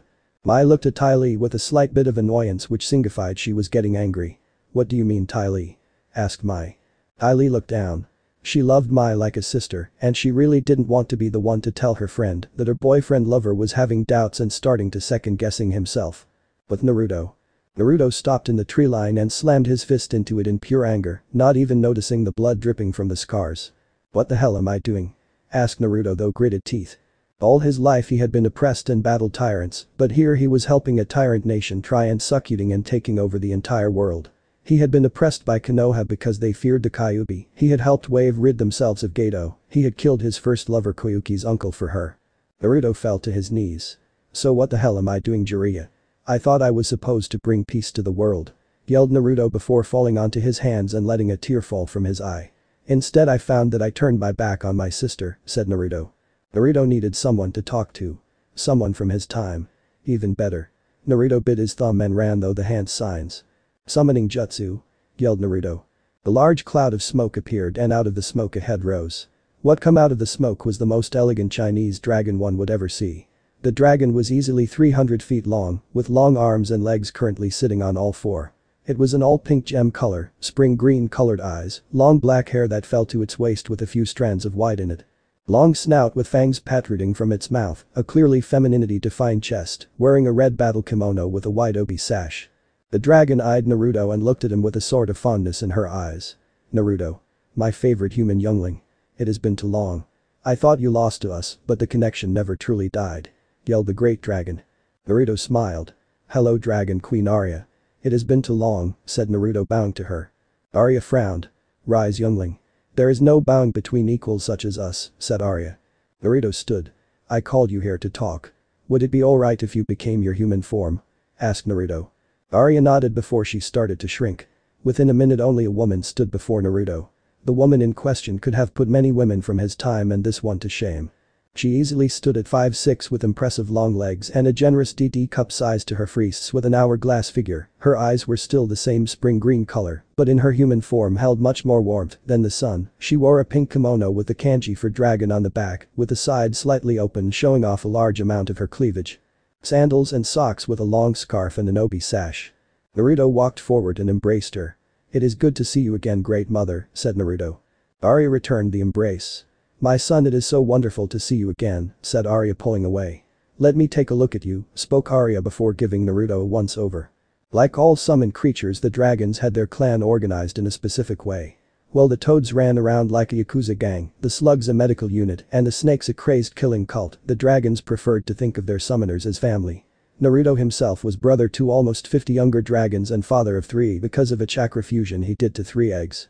Arya had accepted Naruto after her test. A test of no fear truth to not only her, but himself. Out of the hundreds who signed the contract, Naruto was only the 5th to live through Arya's test. "All in all, you look good for an old man," said Arya, teasing Naruto with a sexy smirk and wink. Naruto smirked back at her. "And you're probably the hottest MILF I've ever wanted," said Naruto. Both laughed as they took a seat on the tree, Arya wrapping Naruto up in her arms. They sat silently for a long time.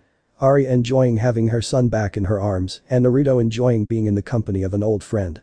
"You know, the first time I held you like this you almost passed out from blood loss," said Arya in a kind voice. Naruto chuckled. "I was 16 and you were just too hot for me to handle," said Naruto with a grin. Arya smiled and stroked his hair with affection. "What is troubling you, my favorite human son?" asked Arya. Naruto sighed as the wind blew a cool breeze. It was nice and calm, but his thoughts were nothing but a raging storm on the open waters of the sea. He looked at Arya. "Damnation. I was to bring peace to the world, yet somehow I brought it to its knees," said Naruto, still looking at the skies as if they held the answers to his questions. Arya patted his head. "Hush, child. You are not the first and will not be the last. The Sage of Six Paths saved the world from the Juubi, but in the process created the 9 demons. The Uchiha and Senju clans worked together to create Konoha to stand as a sign of peace, but ended up fighting the Second Great War. Your father and mother gave their lives to seal Kyuubi inside of you, but you were treated as a hated being. You fought to protect the world from Akatsuki and Sasuke Uchiha and ended up having to kill many to protect yourself and your mates. The toads are wise, but were wrong about many things. For there to be black and there must be white, for there to be peace there must be war. Always both, never one. Even during peaceful times. Even during the 13-year peace between the villages, there were still conflicts in the world." Naruto nodded. "Wave, spring, tea, mist, and many other lands," said Naruto. Arya nodded. "Yes, and you had many powerful and influential women craving your touch, your attention," said Arya. "And still the only women I ever wanted to give me children never could," said Naruto. Arya kissed Naruto's head. "Don't worry, my son, unlike the peace that can never be, you will have children as you wise. For now do what you must do, Naruto, and our clan shall support you, be it for peace or war," said Arya. Naruto smiled. "Thank you, mother," said Naruto as Arya vanished in a puff of smoke. 3 days later, Fire Nation prison camp. Tenten gasped as she lost her breath to a brutal punch to her stomach courtesy of the captain of the prison camp. She and the other Kaiashi warriors were staying in until the campaign against Ba Sing Se was over. "Weak little fish," yelled the captain, kicking Tenten in her gut. Tenten spat up blood as she was thrown across the yard, landing a good 10 feet away from where she started. She slowly rose and looked at the guard, though bloody teeth and scared face. The captain looked at her with a grin. He was a sadistic bastard. "Hold her up and strip her shirt," yelled the man as 2 guards came up and ripped her shirt off. "Damn, she got a nice set of tits on her," said one of the guards, pawing at Tenten, making her growl. "Get your hands off of my chest," yelled Tenten. "Better than the other girls do. I bet she's still a virgin," said guard 2. Tenten blushed at their remarks and the leers that she was getting from around the courtyard. So far she had heard rumors of the things done in Fire Nation prison camps, especially to young and pretty girls. So far she and the others had been lucky. "Maybe you two can take her for a test run later. For now I'm going to make her and the others fear my whip," smirked the captain before removing his whip. Tenten kept a brave face as he raised his whip and it cut through the air, hitting Tenten in the face. It hurt, but Tenten refused to cry in pain. The next hit that came was across the top of her chest. She nearly winced, but held it in. The next hit flew and came at her, but before it hit, a figure appeared between her and the whip as it wrapped around someone's arm. "I hope that you weren't going to hurt her too bad," said Naruto with a smile. The captain backpedaled, looking at him and saluting. "General Naruto. Had I known you were coming I would have been better prepared," said the captain. Naruto looked around the camp. "If you could really call it that. It was a mostly wooden base that was built mostly to handle earthbenders. It was a good 7 stories tall with about 700 cells, half of them with more than 2 occupants. He could also smell the stale scent of sex. Naruto nodded. I understand, Captain. You had no notice of my arrival, said Naruto holding out his hand to the captain. The captain sighed in relief and took Naruto's hand, only to explode into a million pieces. Blind style. Vortex cutting blade, said Naruto as the other 2 guards exploded as well. Naruto looked around at the stunned guards and regretted killing the 3 of them so quickly. He looked around before pointing to a man with an eye patch over his right eye. You? Yelled Naruto. The man straightened up. Yes sir. Yelled the man, officially left eye. You are now commanding officer of this place. I want this young lady cleaned up and brought to my quarters for dinner, said Naruto stalking off. Left eye nodded before helping Tenten to her feet. Tenten looked at Naruto with a sense of confusion. On one hand he was a brutal warrior and another a young man with sad eyes if one looked close enough. But Azula, Mai, and Ty Lee. Azula walked over to the bed of the inn they were staying in and collapsed in it. The track to the gate was oh so annoying. They had been met by a group of 30 earthbenders, checked for Fire Nation weapons, a pat down by perverts nearly making Azula lose her temper, and then being led to Tien, because the Earth King would be busy for the next day or so due to politics. Mai sat at the vanity mirror, before washing her face with a bowl of warm water and a rag. I so hate this makeup, said Mai. Ty Lee giggled. Why? I think it's nice seeing you with something other than black, said Ty Lee. Mai frowned, before throwing her arm at Ty Lee. Ty Lee brought her palms together and caught the throwing knife with ease. Ty Lee frowned at her friend. You're getting slow. If I was able to catch your sharp blade, said Ty Lee stabbing it into the desk. Mai smirked. Then I won't go so easy next time, said Mai. Azula sat up. Get some sleep girls. We've infiltrated the strongest city in the Earth Kingdom and now we have to take it down, said Azula. But Tenten. Tenten was escorted to Naruto's private quarters that once belonged to the commander of the base. Tenten had been washed and dressed by the female attendants. Her hair had been pulled into a single bun while she now wore a Fire Nation female dress robe. A guard stopped and opened the door to the private chamber. The general is inside awaiting you, said the guard. Knowing she couldn't fight her way out of it, she entered the room and looked around as the guard closed the door behind her. There were several swords including her own mounted on the wall and a small table with soup and other parts to a meal. Tenten went to her sword thinking that maybe she could use it to free her sisters and other prisoners. Don't, came Naruto's voice as he came out of another door wearing a Fire Nation count suit. Tenten reached for it and pulled it off the wall, only to find that her arm was pulled back with a hand on her neck. Tenten let out a small cry of pain at this. As she tried to look back at Naruto. Damn you. Said Tenten in a strained voice. Naruto tightened his grip on her arm, making her drop the sword. Naruto released Tenten by shoving her into the wall. Tenten spun around and glared at Naruto. Naruto ignored her in favor of picking the blade up and sheathing it. We both know I can and will beat you, so be a good guest and seat yourself to a meal. Don't turn this into a losing fight, said Naruto. Tenten blushed in anger, before bowing to Naruto. I thank you for this evening, General, said Tenten. Naruto bowed back. Thank you, Lady Tenten. Tenten blushed at this. I'm not lady. That title is reserved for the leader of the Kaioshin warriors. A position which I'm afraid is years away from me, said Tenten. Naruto nodded before taking a seat, as did Tenten. Tenten nearly drooled at the smell of the food. Ever since she arrived she had been given nothing but gruel and slop. She had refused to eat, suspecting that the food of the female prisoners had been tampered with in some way. Tenten looked up from her meal at Naruto with an even stare. You're different from the other Fire Nation troops I've seen, said Tenten.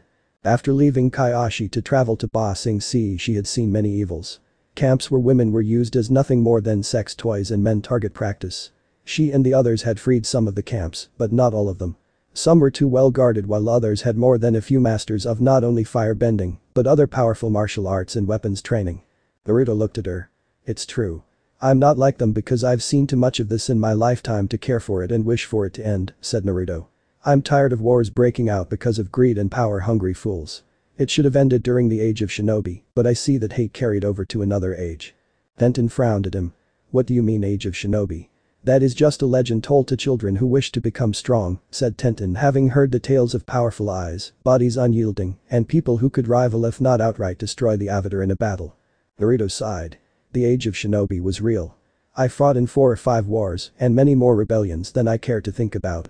I was, according to my godfather, the child that would bring peace or utter ruination to the world. I did both, and that was just in my first 15 years of life. Tenten looked at Naruto in shock. How can you have seen too much of it in your lifetime when you're probably no older than me? asked Tenten. Naruto smirked. Actually my true age is 2025, but who has time to count nowadays, said Naruto taking a sip of his soup. Tenten looked at him in shock. But how? You look so young. Asked Tenten. Naruto shrugged. In truth I don't even know myself. Maybe it was from a combination of seals used to keep me locked away and the fact I had a demon sealed inside my body when I was born, but here I am, and here I shall stay, said Naruto. Tenten was silent for a moment. May I ask you something? Asked Tenten. Naruto looked at her. Go ahead and ask girl, said Naruto. In all of your life you must have seen some powerful weapons, said Tenten. After Naruto nodded she went on. What is the best weapon you ever seen or held? Naruto closed his eyes as if in thought. The strength of one soul one person can change the world for better or worse, how much depends on the strength of their convictions, said Naruto. Tenten thought he had finished until he opened his eyes and stared right back at her. Those who easily lose sight of their goal and ideals always fall. Those who stay with it and fight their hardest are immortal through the memories of those around them. That is the strongest of all weapons. What about your allegiance to the Fire Nation? To Princess Azula? Asked Tenten spitting out the word princess. What about it? Said Naruto once again shocking the Kaioshin warrior. My allegiance is to Azula alone. That's like asking me about my alliance to the Earth Kingdom. If I was loyal to one man or woman, it would be to that person and not the whole nation, said Naruto. Tenten stood up in anger. But you've killed Earth Kingdom troops in cold blood, yelled Tenten, her fist shaking. Naruto nodded. I have, as it was my job. I would do it again and again unless Azula ordered me to stop, said Naruto giving a small laugh. Like she soul truly ordered that. Tenten grit her teeth. But they're people, yelled Tenten. Naruto frowned. And so are Fire Nation troops. They knew what they were doing when they signed up to do battle. A soul eater is trained to fight and die for their nation, said Naruto. Tenten stood. Maybe that's how you were trained, but we, started Tenten only for Naruto to slam his hand on the table. Enough. Yelled Naruto making Tenten back up. You obvious don't get it. Where I come from we are taught the art of assassination, military tactics, and other such things. If you can't understand such things then you're just as much a silly little girl as the Avatar is a naive little boy, said Naruto. Tenten growled, but didn't continue the conversion with Naruto. Tenten stood and bowed to Naruto. If you'll excuse me, said Tenten knocking on the door as two guards appeared and lead her back to her cell. 2 days later. Naruto sat at his table writing a few orders when a man walked into his office. Naruto looked at the man. He wore green robes with gold trim and the Earth Kingdom sign on the front, black pants, rock gloves and shoes. Naruto dipped his pen and looked at the man.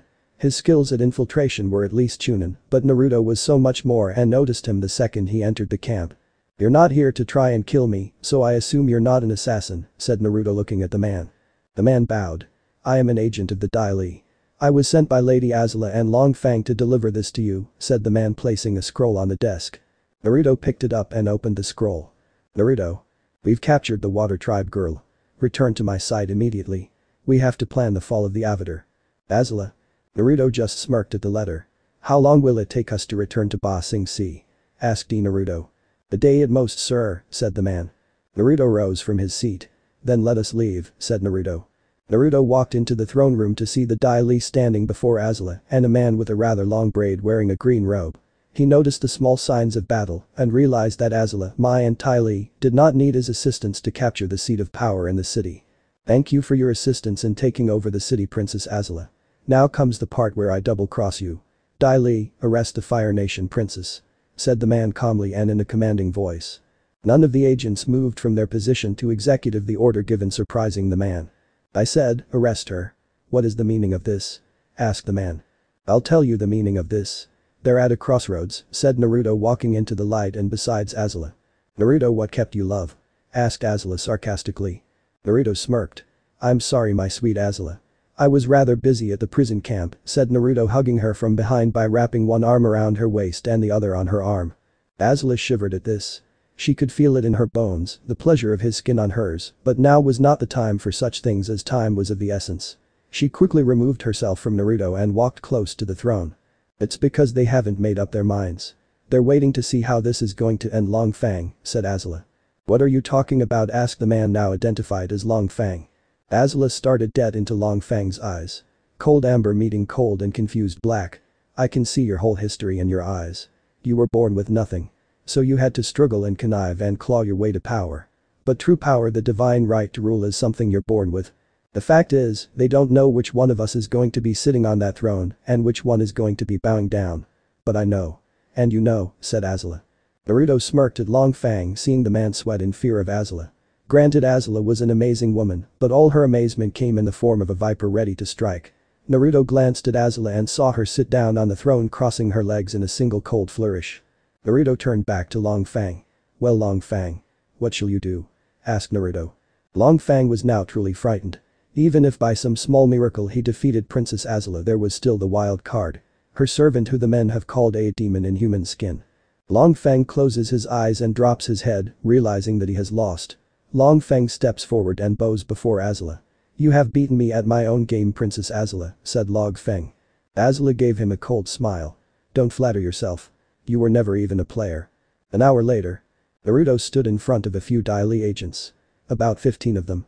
Azula had stated that it would be best if Naruto took the strongest of them and made them his personal soldiers. He only found 15 that were worth mentioning. They were all barely above Chunin, but just strong enough to do what needed to be done. I want you 15 to prepare for the entrance of the Fire Nation army, said Naruto. How, sir? Asked the leader of the Dai Li. Naruto looked at him. What is your name? Asked Naruto. The man straightened up.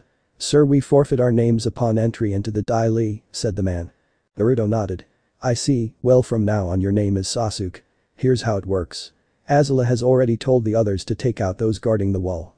Once done, you shall open the gates of hell and allow the Fire Nation entrance to the city, said Naruto. Sasuke nodded before turning around and telling his men to move out. Naruto turned away and walked into the palace. Things were moving along smoothly. Azula was already taking care of her troublesome relatives, Mai was travailing to the wall with the aforementioned Dai Li to take out the gate troops, and Tai Li was taking care of any guards wandering around. This leaves me with nothing to do for the time being, said Naruto, heading towards the throne room. Naruto sat on the throne with Azula in his lap and a large robe draped over them. Azula was looking at Naruto, wondering what happened and why she allowed herself to have sex with Naruto. It was really the last thing she wanted to think about as she drifted off to sleep. The blonde looked down at the princess before standing and walking to her chambers. It took him the better part of 15 minutes to get there, but once there he stopped at the door.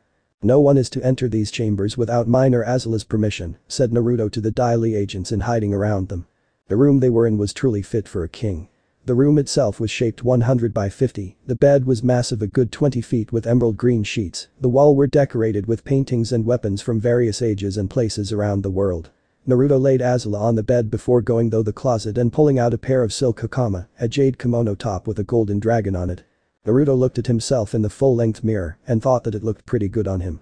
So did Azula, if the looks he was getting was any indication. Azula got off the bed and pulled a large robe around her and walked up to Naruto, swinging her hips in a seductive manner. She ran her hands over his arms and face before giving him a kiss. You look like a king wearing such clothes, said Azula, her eyes racking over his body. Naruto grabbed Azula by her hips and pulled her into him before lifting her up and pushing her onto the wall and kissing her. Azula moaned as one of her feet touched the ground while Naruto's hands found her ass. She wanted, no, craved his touch on her body, and she wanted to take whatever she could get from her champion. Bang bang bang. Naruto's lips pulled away from Azula's as both growled in anger. What is it? Yelled Azula as Naruto pulled away and she closed her robe. The Dai Li agent entered and bowed. Forgive the intrusion, me lady and me lord, but I thought it would be prudent to tell you that the Avatar and General Iroh will be approaching the Forbidden City in a matter of moments. Naruto and Azula looked at each other, and while not saying anything, their tactical minds allowed them to have a mental conversation. Azula walked over to a female closet and pulled out a pair of silk pants that were tied on her body, a pair of dragonfly boots, a no-sleeved green silk robe that went to her knees, and a yellow sash. Naruto nodded as he and Azula followed the agent to the underground passage. Is there anything I should do, Lady Azula? Asked the man. Azula looked at him. Gather the other Dai Li agents. I think it's time I had a talk with my brother and my new water tribe pet, said Azula with a wicked smile on her face. But Zuko and Katara. Katara paced behind Zuko with a more than pissed off expression on her face as she turned to him. Why did they throw you in here? Oh wait. Let me guess. It's a trap. So when Aang shows up to rescue me, you can finally have him in your little Fire Nation clutches. Yelled Katara. Zuko turned around to face Katara. He gave the briefest of glances before turning back around, leaving a small silence between them. You're a terrible person, you know that. Always following us, hunting Aang, trying to capture the world's last hope for peace. But what do you care? You're the Fire Lord's son.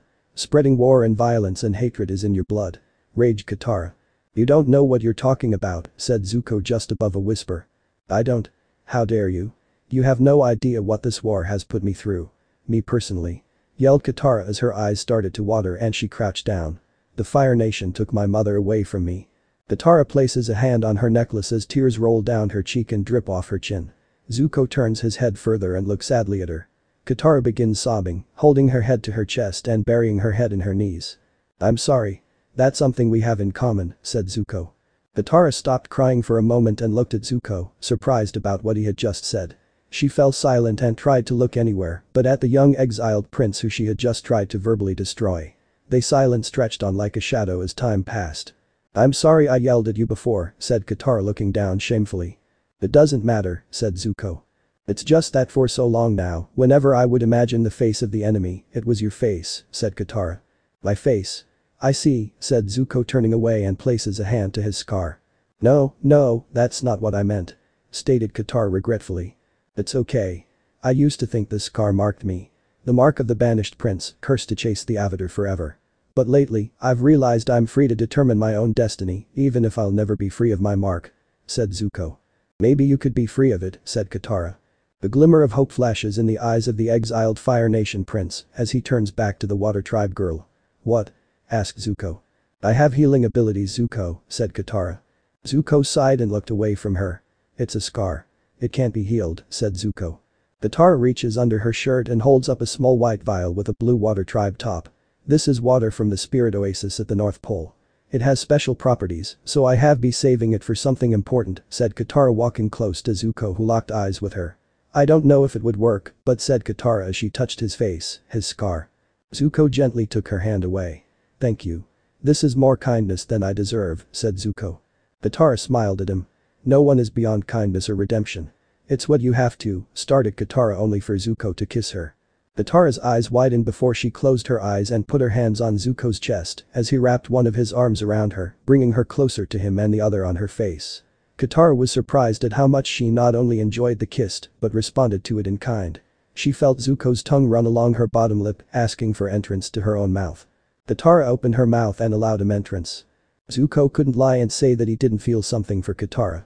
Be it respect for her bending skills or respect for her beliefs never wavering in this crazy world. Whatever it was, it didn't matter at this time. After a minute or so they broke away blushing. Both looked away from each other. The blush barely visible on Katara's more exotic dark skin. "I'm sorry," said an embarrassed Zuko. Katara bit her lip. "No, it's alright. I haven't kissed anyone like that in a while," said Katara starting to blush.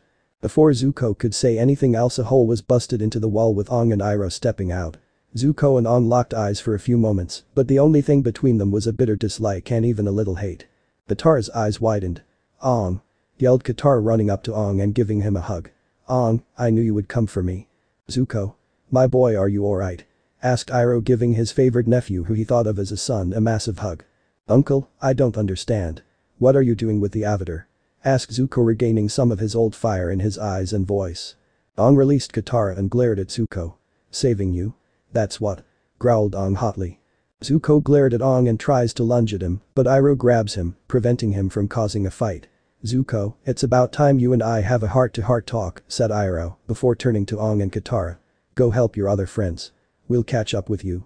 Aang clasps his hands and bows respectfully to Iroh before running back through the hole in the cave. Katara slowly follows after him. She turns her head and takes one last sad glimpse at a sullen Zuko before exiting. Zuko looks at Katara. A bit of longing in his heart for the Water Tribe girl he had come to respect over the last few months. "Why, uncle?" asked Zuko, looking anywhere but his uncle's face. Iroh squared his shoulders and looked at Zuko, not as his nephew, but as the young man he had become. "You are not the man you used to be, Zuko. You are stronger and wiser and freer than you have ever been. And now you have come to the crossroads of your destiny. It's time for you to choose. It's time for you to choose good," said Iroh, the strength of his lost youth in his voice. Zuko shuts his eyes, absorbing his uncle's words. Before he can process this wisdom and make it his own, Zuko is startled by a violent quake. A trail of crystals shoots out of the ground until they reach Iroh, encasing him in the thick glowing crystals. Zuko readies himself for an attack. Azula, Naruto, and two Dai Li agents slide down from the tunnel Zuko had entered through. Azula advances toward Zuko until his is directly between his uncle and his sister. Naruto looked at the two agents. "Leave us," said Naruto with a commanding tone. The two agents bowed. Both earthbend a stone cube under their feet and slide back up the ramp, leaving the four to themselves for the time being. I expected this kind of treachery from Uncle, but Prince Zuko, you're a lot of things, but you're not a traitor, are you, Zuzu? Said Azula, appearing to really care for her brother. Release him immediately. Yelled Zuko, glaring at Naruto as if he was the one who issued the order. Instead of allowing Azula to correct him, Naruto took a few steps forward until he was slightly behind Azula and off to her right. I can't do that, Prince Zuko. Your uncle would meddle in things he has no business meddling in, said Naruto. Iroh glared at Naruto. Like the fact that you were once trapped behind the doors of the Forbidden Tower. Stated Iroh angrily. Naruto and Azula's eyes widened a bit as Zuko looked at him in shock. You knew what was behind the doors, Uncle? Asked Azula. Iroh closed his eyes. Of course I knew. When I went to the Spirit World some 10 years ago, I saw him there. I contemplated releasing him, but the danger he would bring to the world would have been inconceivable, but you have ignored the warnings, and now you have brought forth death. A demon in man's form. A spirit that should not have been set free. Yelled Iroh. Azula looked back to Zuko, but no longer underestimating her uncle. It's not too late for you, Zuko. You can still redeem yourself, brother, said Azula, as before Zuko's eyes, she turned into the blue dragon from his dreams and back again. The kind of redemption she offers is not for you. Yelled Iroh, he too turning into the red dragon from his dreams, before changing back. Zuko lowered his head slightly. Uncle, Azula, I don't know what to do, said Zuko. Why don't you let him decide, Uncle? I need you, Zuko. I've plotted every move of this day. This glorious day in Fire Nation history. And the only way we win is together. At the end of this day, you will have your honor back. You will have your father's love. You will have everything you want, said Azula. Zuko, I am begging you, look into your heart and see what it is that you truly want. Yelled Iroh. Azula began to walk down the tunnel that Aang and Katara took with Naruto following her. As Azula disappeared down the tunnel, Naruto stopped and turned to Zuko. You are free to choose your own path. The turmoil you give yourself is because you are not clear about your own future, said Naruto, turning and following Azula. With Aang and Katara. Katara and Aang found themselves in what could have once been the grand courtyard of the former palace. It had a large stream going, though the middle of it crystals everywhere, and a few statues. We've got to find Sokka and Toph. Yelled Katara in a hurried voice. A stream of blue fire rockets towards Aang and Katara from behind. Aang quickly turns around and earth bends a wall of stone to protect them. The fire hits the wall with great force, knocking Aang back. Azula held her hands out, her fingers still smoking from the attack. Azula, deal with the girl. I want the Avatar myself. Yelled Naruto, flying over Azula and bringing his leg down for a heel drop. Aang gasped and jumped out of the way as Naruto's heel hit the ground, leaving a small crater. Aang glared at Naruto. Again. The last time we meet I kicked your butt. Yelled Aang as Naruto stood up and exited the crater. Naruto ripped off his robe, leaving only his pants. Last time you fought to destroy the drill and I fought to stop you. This time if you and your little girlfriend want to leave you'll have to fight to the death. Yelled Naruto, charging forward and throwing out a haymaker. Aang gasped and flipped to the side, while also sending out a wind blast. Naruto ducked to the left and ran those some hand signs. Water style. Water drill bullet. Yelled Naruto, launching a drilling bullet of water at Aang. Aang gulped as he would only have a few seconds to block it, at least he would have if Katara didn't disrupt the attack. We fight as a team or we die as a team, Aang, said Katara. Azula came up on Katara with a flaming whip. Aang jumped up and unleashed a wind punch, sending Azula flying backwards. Naruto saw this and made a clone that appeared next to Azula, stopping her decent. Azula sat her feet on the ground and wiped her bloody lip. Aang and Katara got back to back, getting into their respective stances. Naruto and Azula looked at them, barely 15 feet from each other, with Katara and Aang trapped in the center. Naruto lifted his right hand as a ball of energy formed. Azula's left hand sparked as she began to gather lightning. Naruto threw the ball as Azula unleashed her lightning bolt. Aang shirted his foot, making a thick wall of earth appear, while Katara brought up water and flash froze it. The two attacks were stopped, but both Aang and Katara were sent flying away from each other and towards Naruto and Azula. Naruto caught Katara by her neck and dragged her along the ground before slamming her into a wall, making her head bounce off it like a child's ball.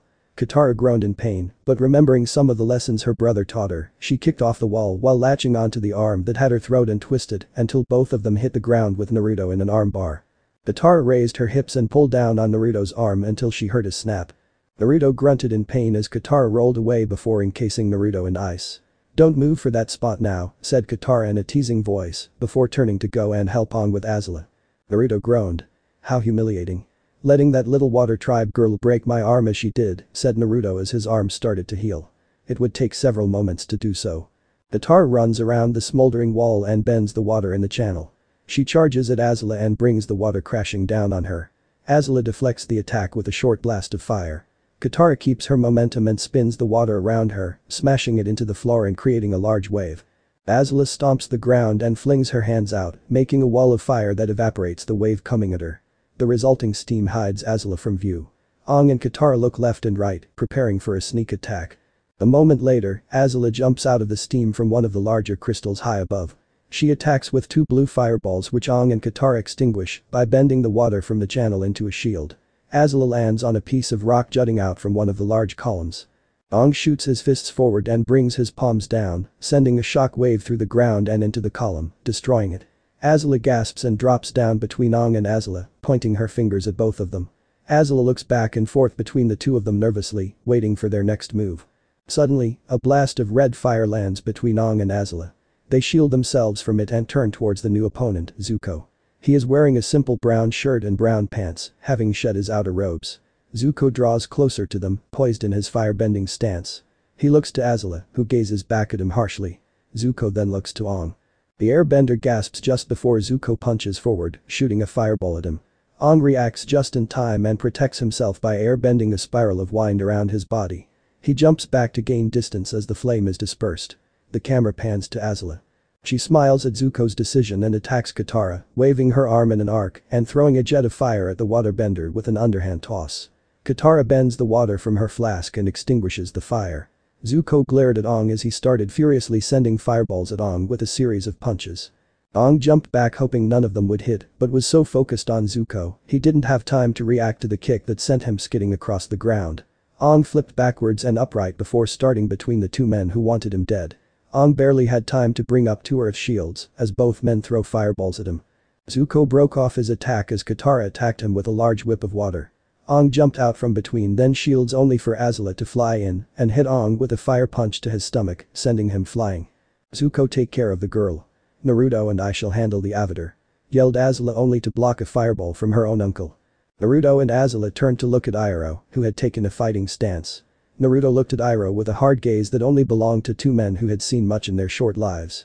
I don't have time to deal with you. Azula, I leave your uncle to you, said Naruto, cutting his hand and running no hand signs. Summoning jutsu. A puff of smoke appeared and quickly disappeared, revealing a young woman who appeared to be about Azula's age with long red hair, black dimension-shaped eyes, pale skin with blue scales over her eyes, and down the bridge of her nose, large cupped fists, wearing a battle kimono. She looked at Naruto. You Aang brother dear? Asked the woman. Naruto frowned at her. I don't have time for your games, Rhea. Help Azula out, said Naruto, charging Aang. Rhea turned to look at Azula. You must be the girl my brother has taken a liking to, said Rhea, sniffing the air.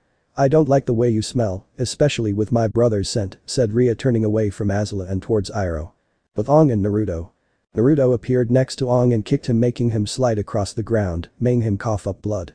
Naruto glared at Aang. Naruto slowly walked up to slowly recovering Aang. Aang tried to bend a pillar. Weak, said Naruto, kicking Aang in his face. Aang twisted slightly before Naruto grabbed him by his collar and slammed him into the ground hard. Aang yelled out in pain. Aang flipped up and kicked Naruto in the face and gained some distance. Aang spit out blood from his mouth again. Ash got into a fighting stance. Naruto folded his arms. Why do you fight for peace, Aang? Asked Naruto. Aang narrowed his eyes. I fight to bring balance to the world. It was my fault that the world is the way it is. Naruto sighed. You're such a kid. The way to bring about peace is not the way to go. I was the chosen child of peace, but all around me there was death. I couldn't even save the woman I loved, said Naruto. Aang glared at Naruto. I'm sorry about that, but destroying the world won't bring her back, said Aang. Naruto chuckled. Destroy the world. Please. Only fools would try to destroy the world. I just want to live. Peace is not forever. No matter what you do or how hard you try, someone will always suffer, said Naruto. Aang throws an air blast at Naruto. Naruto breaks through it and throws Aang into the dirt. Aang looks around and sees an army of Dai Li agents surrounding Katara Iroh on the ground, panting. There are too many of them, said Aang as the guru's words came back to him. The only way is to let her go. Aang turns away from Azula and Zuko and earthbends a crystal shelter tent. Aang starts meditating. Inside Aang's mind, a giant version of himself in the Avatar state, the Avatar spirit, holds an airbending sphere with a normal-sized version of himself in the Avatar state.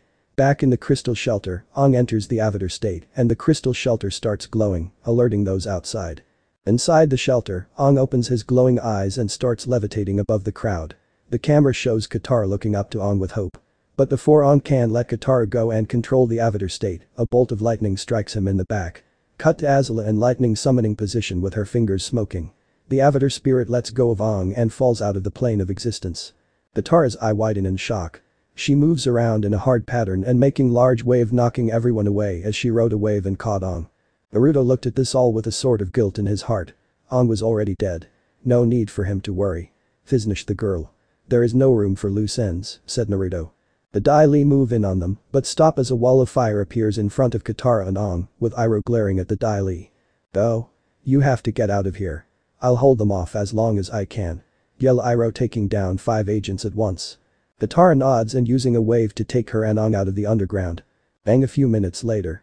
The gong sat on top of Appa as Katara held Aang. "Katara, I don't feel a heartbeat," said Toph, worried about her friend. Katara removed the veil of spirit water and placed it on Aang's burned back. It glowed a spirit blue before Aang breathed. Katara hugged Aang, tears clear in her eyes. Throne room of Ba Sing Se. The Dai Li all bowed before Azula, Zuko and Naruto. "We did it, Princess Azula. The city that stood as the sole opponent the Fire Nation could not defeat for 100 years has fallen," said Naruto. Azula smiled at her lover. "That's right. And it's thanks to my brother," said Azula. "I betrayed Uncle," said Zuko sadly and unsure if he made the right choice. Azula stood from the throne and placed her hand on her older brother's shoulder. "No, Zuko. He betrayed you, me, our family, and our nation. When we return home, father will welcome you as a war hero," said Azula. "But I don't have the Avatar. What if he doesn't restore my honor?" asked Zuko. Naruto placed his hand on Zuko's shoulder. "A man must restore his own honor, Prince Zuko. And today you did just that," said Naruto. Above them, sitting just out of sight, Rhea looked at them with a smirk. "Things will soon become fun," said Rhea. Naruto gave a small smirk to his 3 lovers as they were all passed out in bliss of the pleasure they just received from him. All 3 girls had their hair out of their usual styles and the covers were thrown all over the place. Naruto got up and quickly donned his pants as well as a long red jacket before walking out of the room and walking onto deck, ignoring everything else but what he saw. Zuko was standing by the railing. Naruto slowly walked up to him and slapped him on the back. Zuko nearly went off the ship but managed to regain his balance. "How's it hanging, Zuko?" asked Naruto, trying to be friendly to his master's brother. "It's been nearly 3 years since I was banished from my country, my home. All that time I spent out in the world hunting the Avatar, and when I finally do get the chance to capture him, I betrayed my uncle. After so long, I'm not sure if I'm ready to return, ready to face my father," said Zuko. Naruto sighed. "You're a damn fool, Zuko," said Naruto as he turned to leave. "Whatever happened during your time away made you stronger for it. You are a man without your father's approval. Your father is a man, your uncle is a man. The things that happened, our choices rest squarely on our shoulders. No matter what you are told or what is said, remember that your destiny, your honor, your actions and their consequences are yours and yours alone," said Naruto. "Funny. That's something uncle would have said," said Zuko quietly. Naruto returned to the room to see Ty Lee was up. Naruto couldn't stop the grin on his face if he tired. Fire Nation. The people of the Fire Nation gathered at the foot of the palace to await the address by the royal advisors to the princess. Rumors had been flying over the last few weeks about what many had heard as the fall of Ba Sing Se. Many believed them to be false. Ba Sing Se had never fallen. Not in the last 1,000 years since the walls were erected. "Be silent," yelled 2 elderly women walking into the area and addressing the crowd. Their Princess Azula, clever and beautiful, disguised herself as the enemy and entered the Earth Kingdom's capital. In the heart of Ba Sing Se she found her brother. The fierce and determined banished Prince Zuko, and together they faced the Avatar. Startedly. "And he fell. And the Earth Kingdom fell," yelled Lo and Lee. Azula's agents, led by the new Grand General and personal bodyguard to the princess. Naruto quickly overtook the city. They went to Ba Sing Se's great walls, started low. And brought them down, yelled Lo and Lee. The armies of the Fire Nation surged through the walls and swarmed over Ba Sing Se, securing the Fire Nation's greatest victory, yelled Lee. Flashback. Naruto stood on top of the walls with the Dai Li around him. The 12 he had selected along with the leader of them. "Lord Naruto, we are ready," said Sasuke. "Do it," said Naruto, turning and walking away as the Dai Li brought down the walls, allowing the armies of the Fire Nation to enter the city and quickly assume control. Flashback end. "Now the heroes have returned home," yelled Lo and Lee. "Their Princess Azula," yelled Lo, talking for the first time alone. "And after 3 long, hard years, your prince has returned," said Lee. "Zuko," they yelled together. Azula and Zuko arrived out of the palace at the same time. Azula raveling in the cheers, while Zuko seemed conflicted. No one saw this, except Naruto. Captured Fire Nation ship. Sokka walked the deck as he looked out over the seas. The water was warm, nothing like the cold seas he was accustomed to. He drew parallels between the rest of the world and his home. Sokka knew that as a warrior he should never get homesick, but the truth is that he was homesick almost as much as Katara was. "Sokka, what are you doing outside?" asked Katara walking up onto the deck. Sokka smiled at Katara. He sometimes forgot that his sister was able to read him like she did.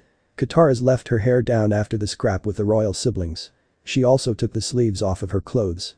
She had also helped him manage his now slightly long hair. Over the last few weeks his simple wolf's tail grew long, almost past his shoulder blades, so Katara took the ends and rolled them into about 30 braids. Sokka closed his eyes and took in a breath. He quickly reopened them to look at Katara. "Home. I was thinking about the kids and Gran back home, Katara. Are they safe? Are they warm enough? Is there enough food to go around?" said Sokka. Katara sighed. "We can't worry about that now, Sokka. We have other matters to worry about," said Katara. Sokka nodded. "What about Ong?" asked Sokka.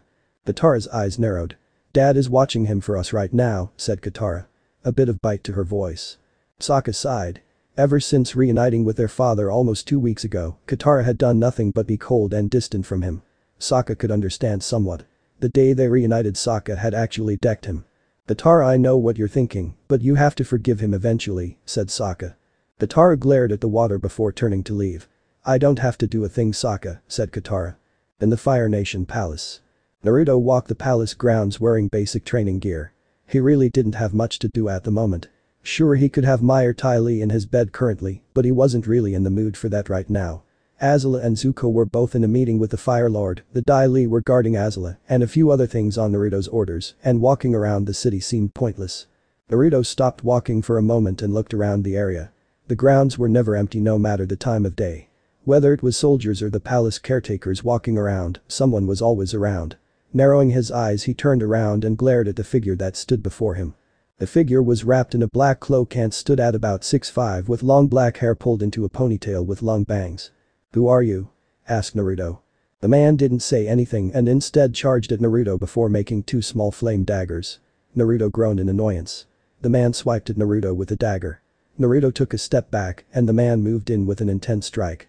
Naruto grabbed the man's arm and twisted him around before taking him to the ground hard. Before the man could recover, Naruto snapped his neck. An assassin. Either not very skilled in the art or rookie if his display was anything to go off of, said Naruto aloud. As he heard the sounds of heavy armored feet met his ear. "Lord Naruto," yelled the head of the guards. "Are you alright, sir?" "Yes. I'm actually wondering why this area of the castle is currently closed," asked Naruto.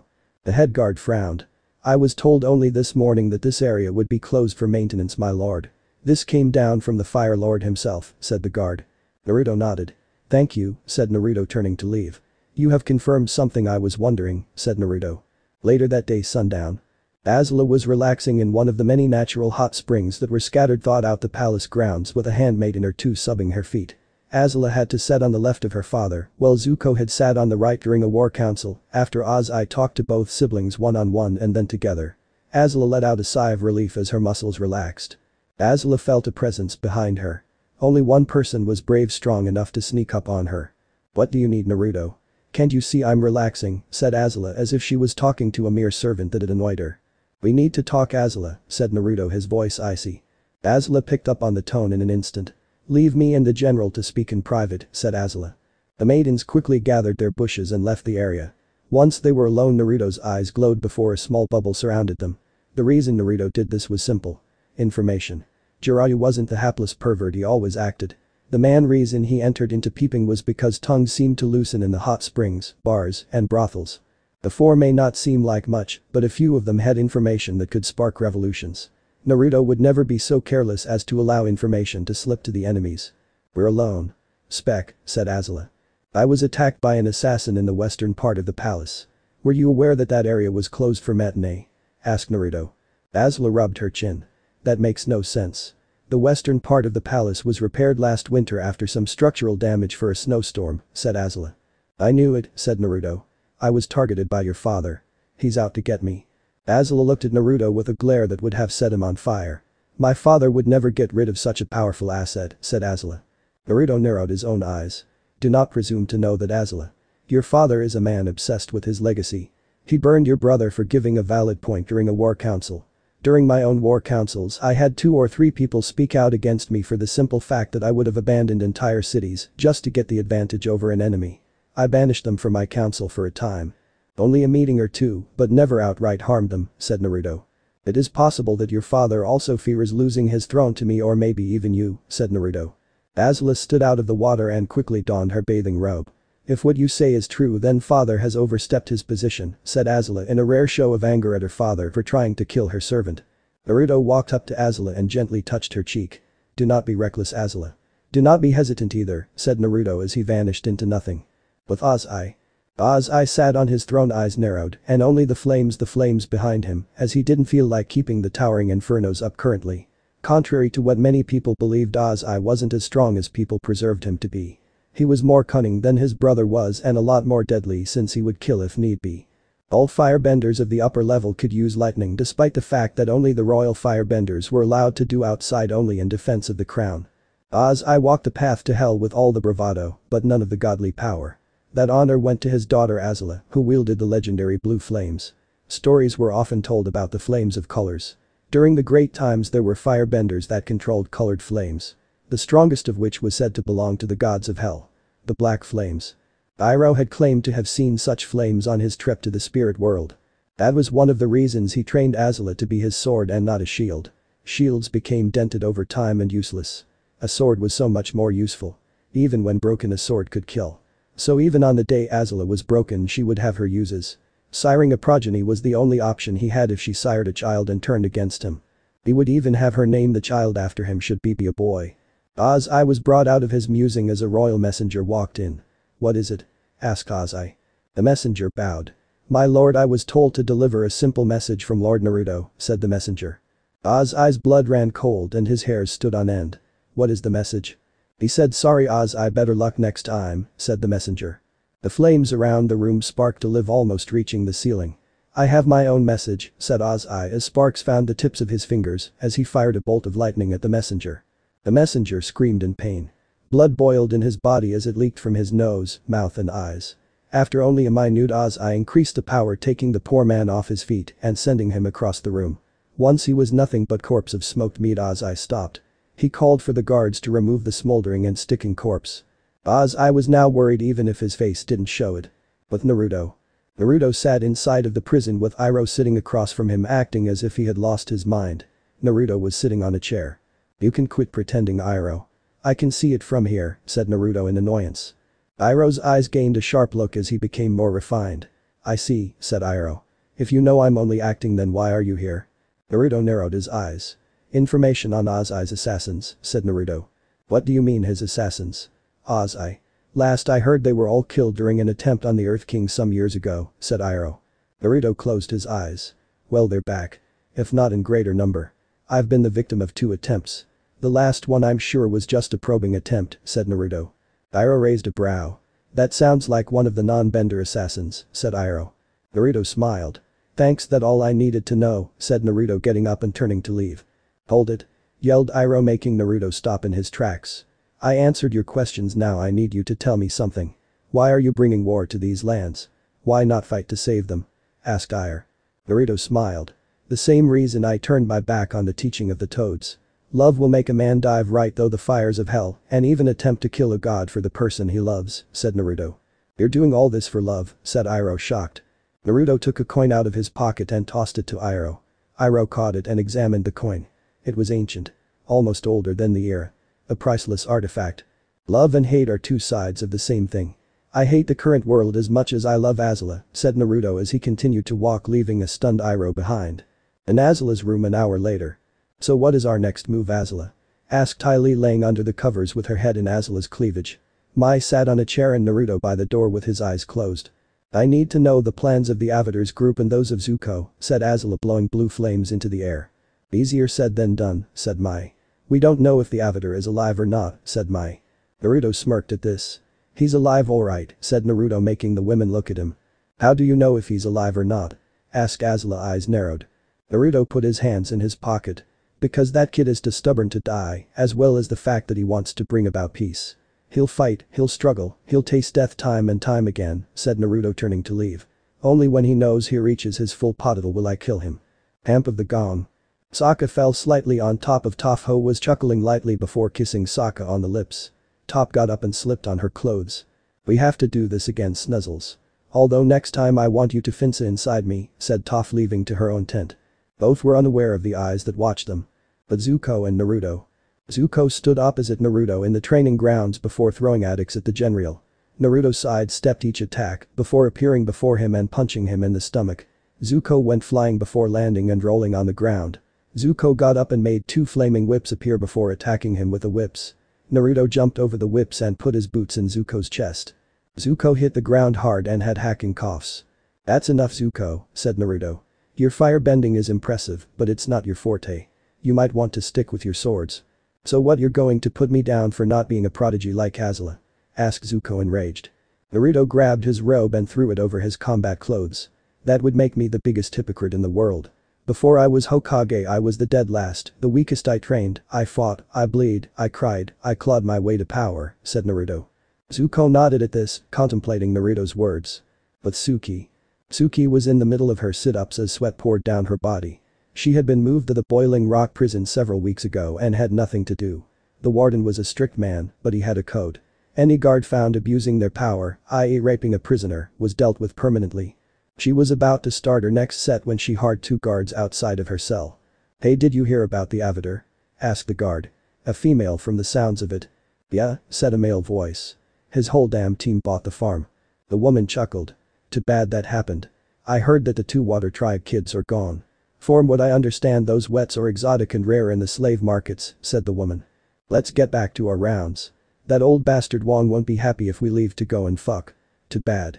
I was looking forward to having fun with that one broad, said the male. Suki stood up and started to cry.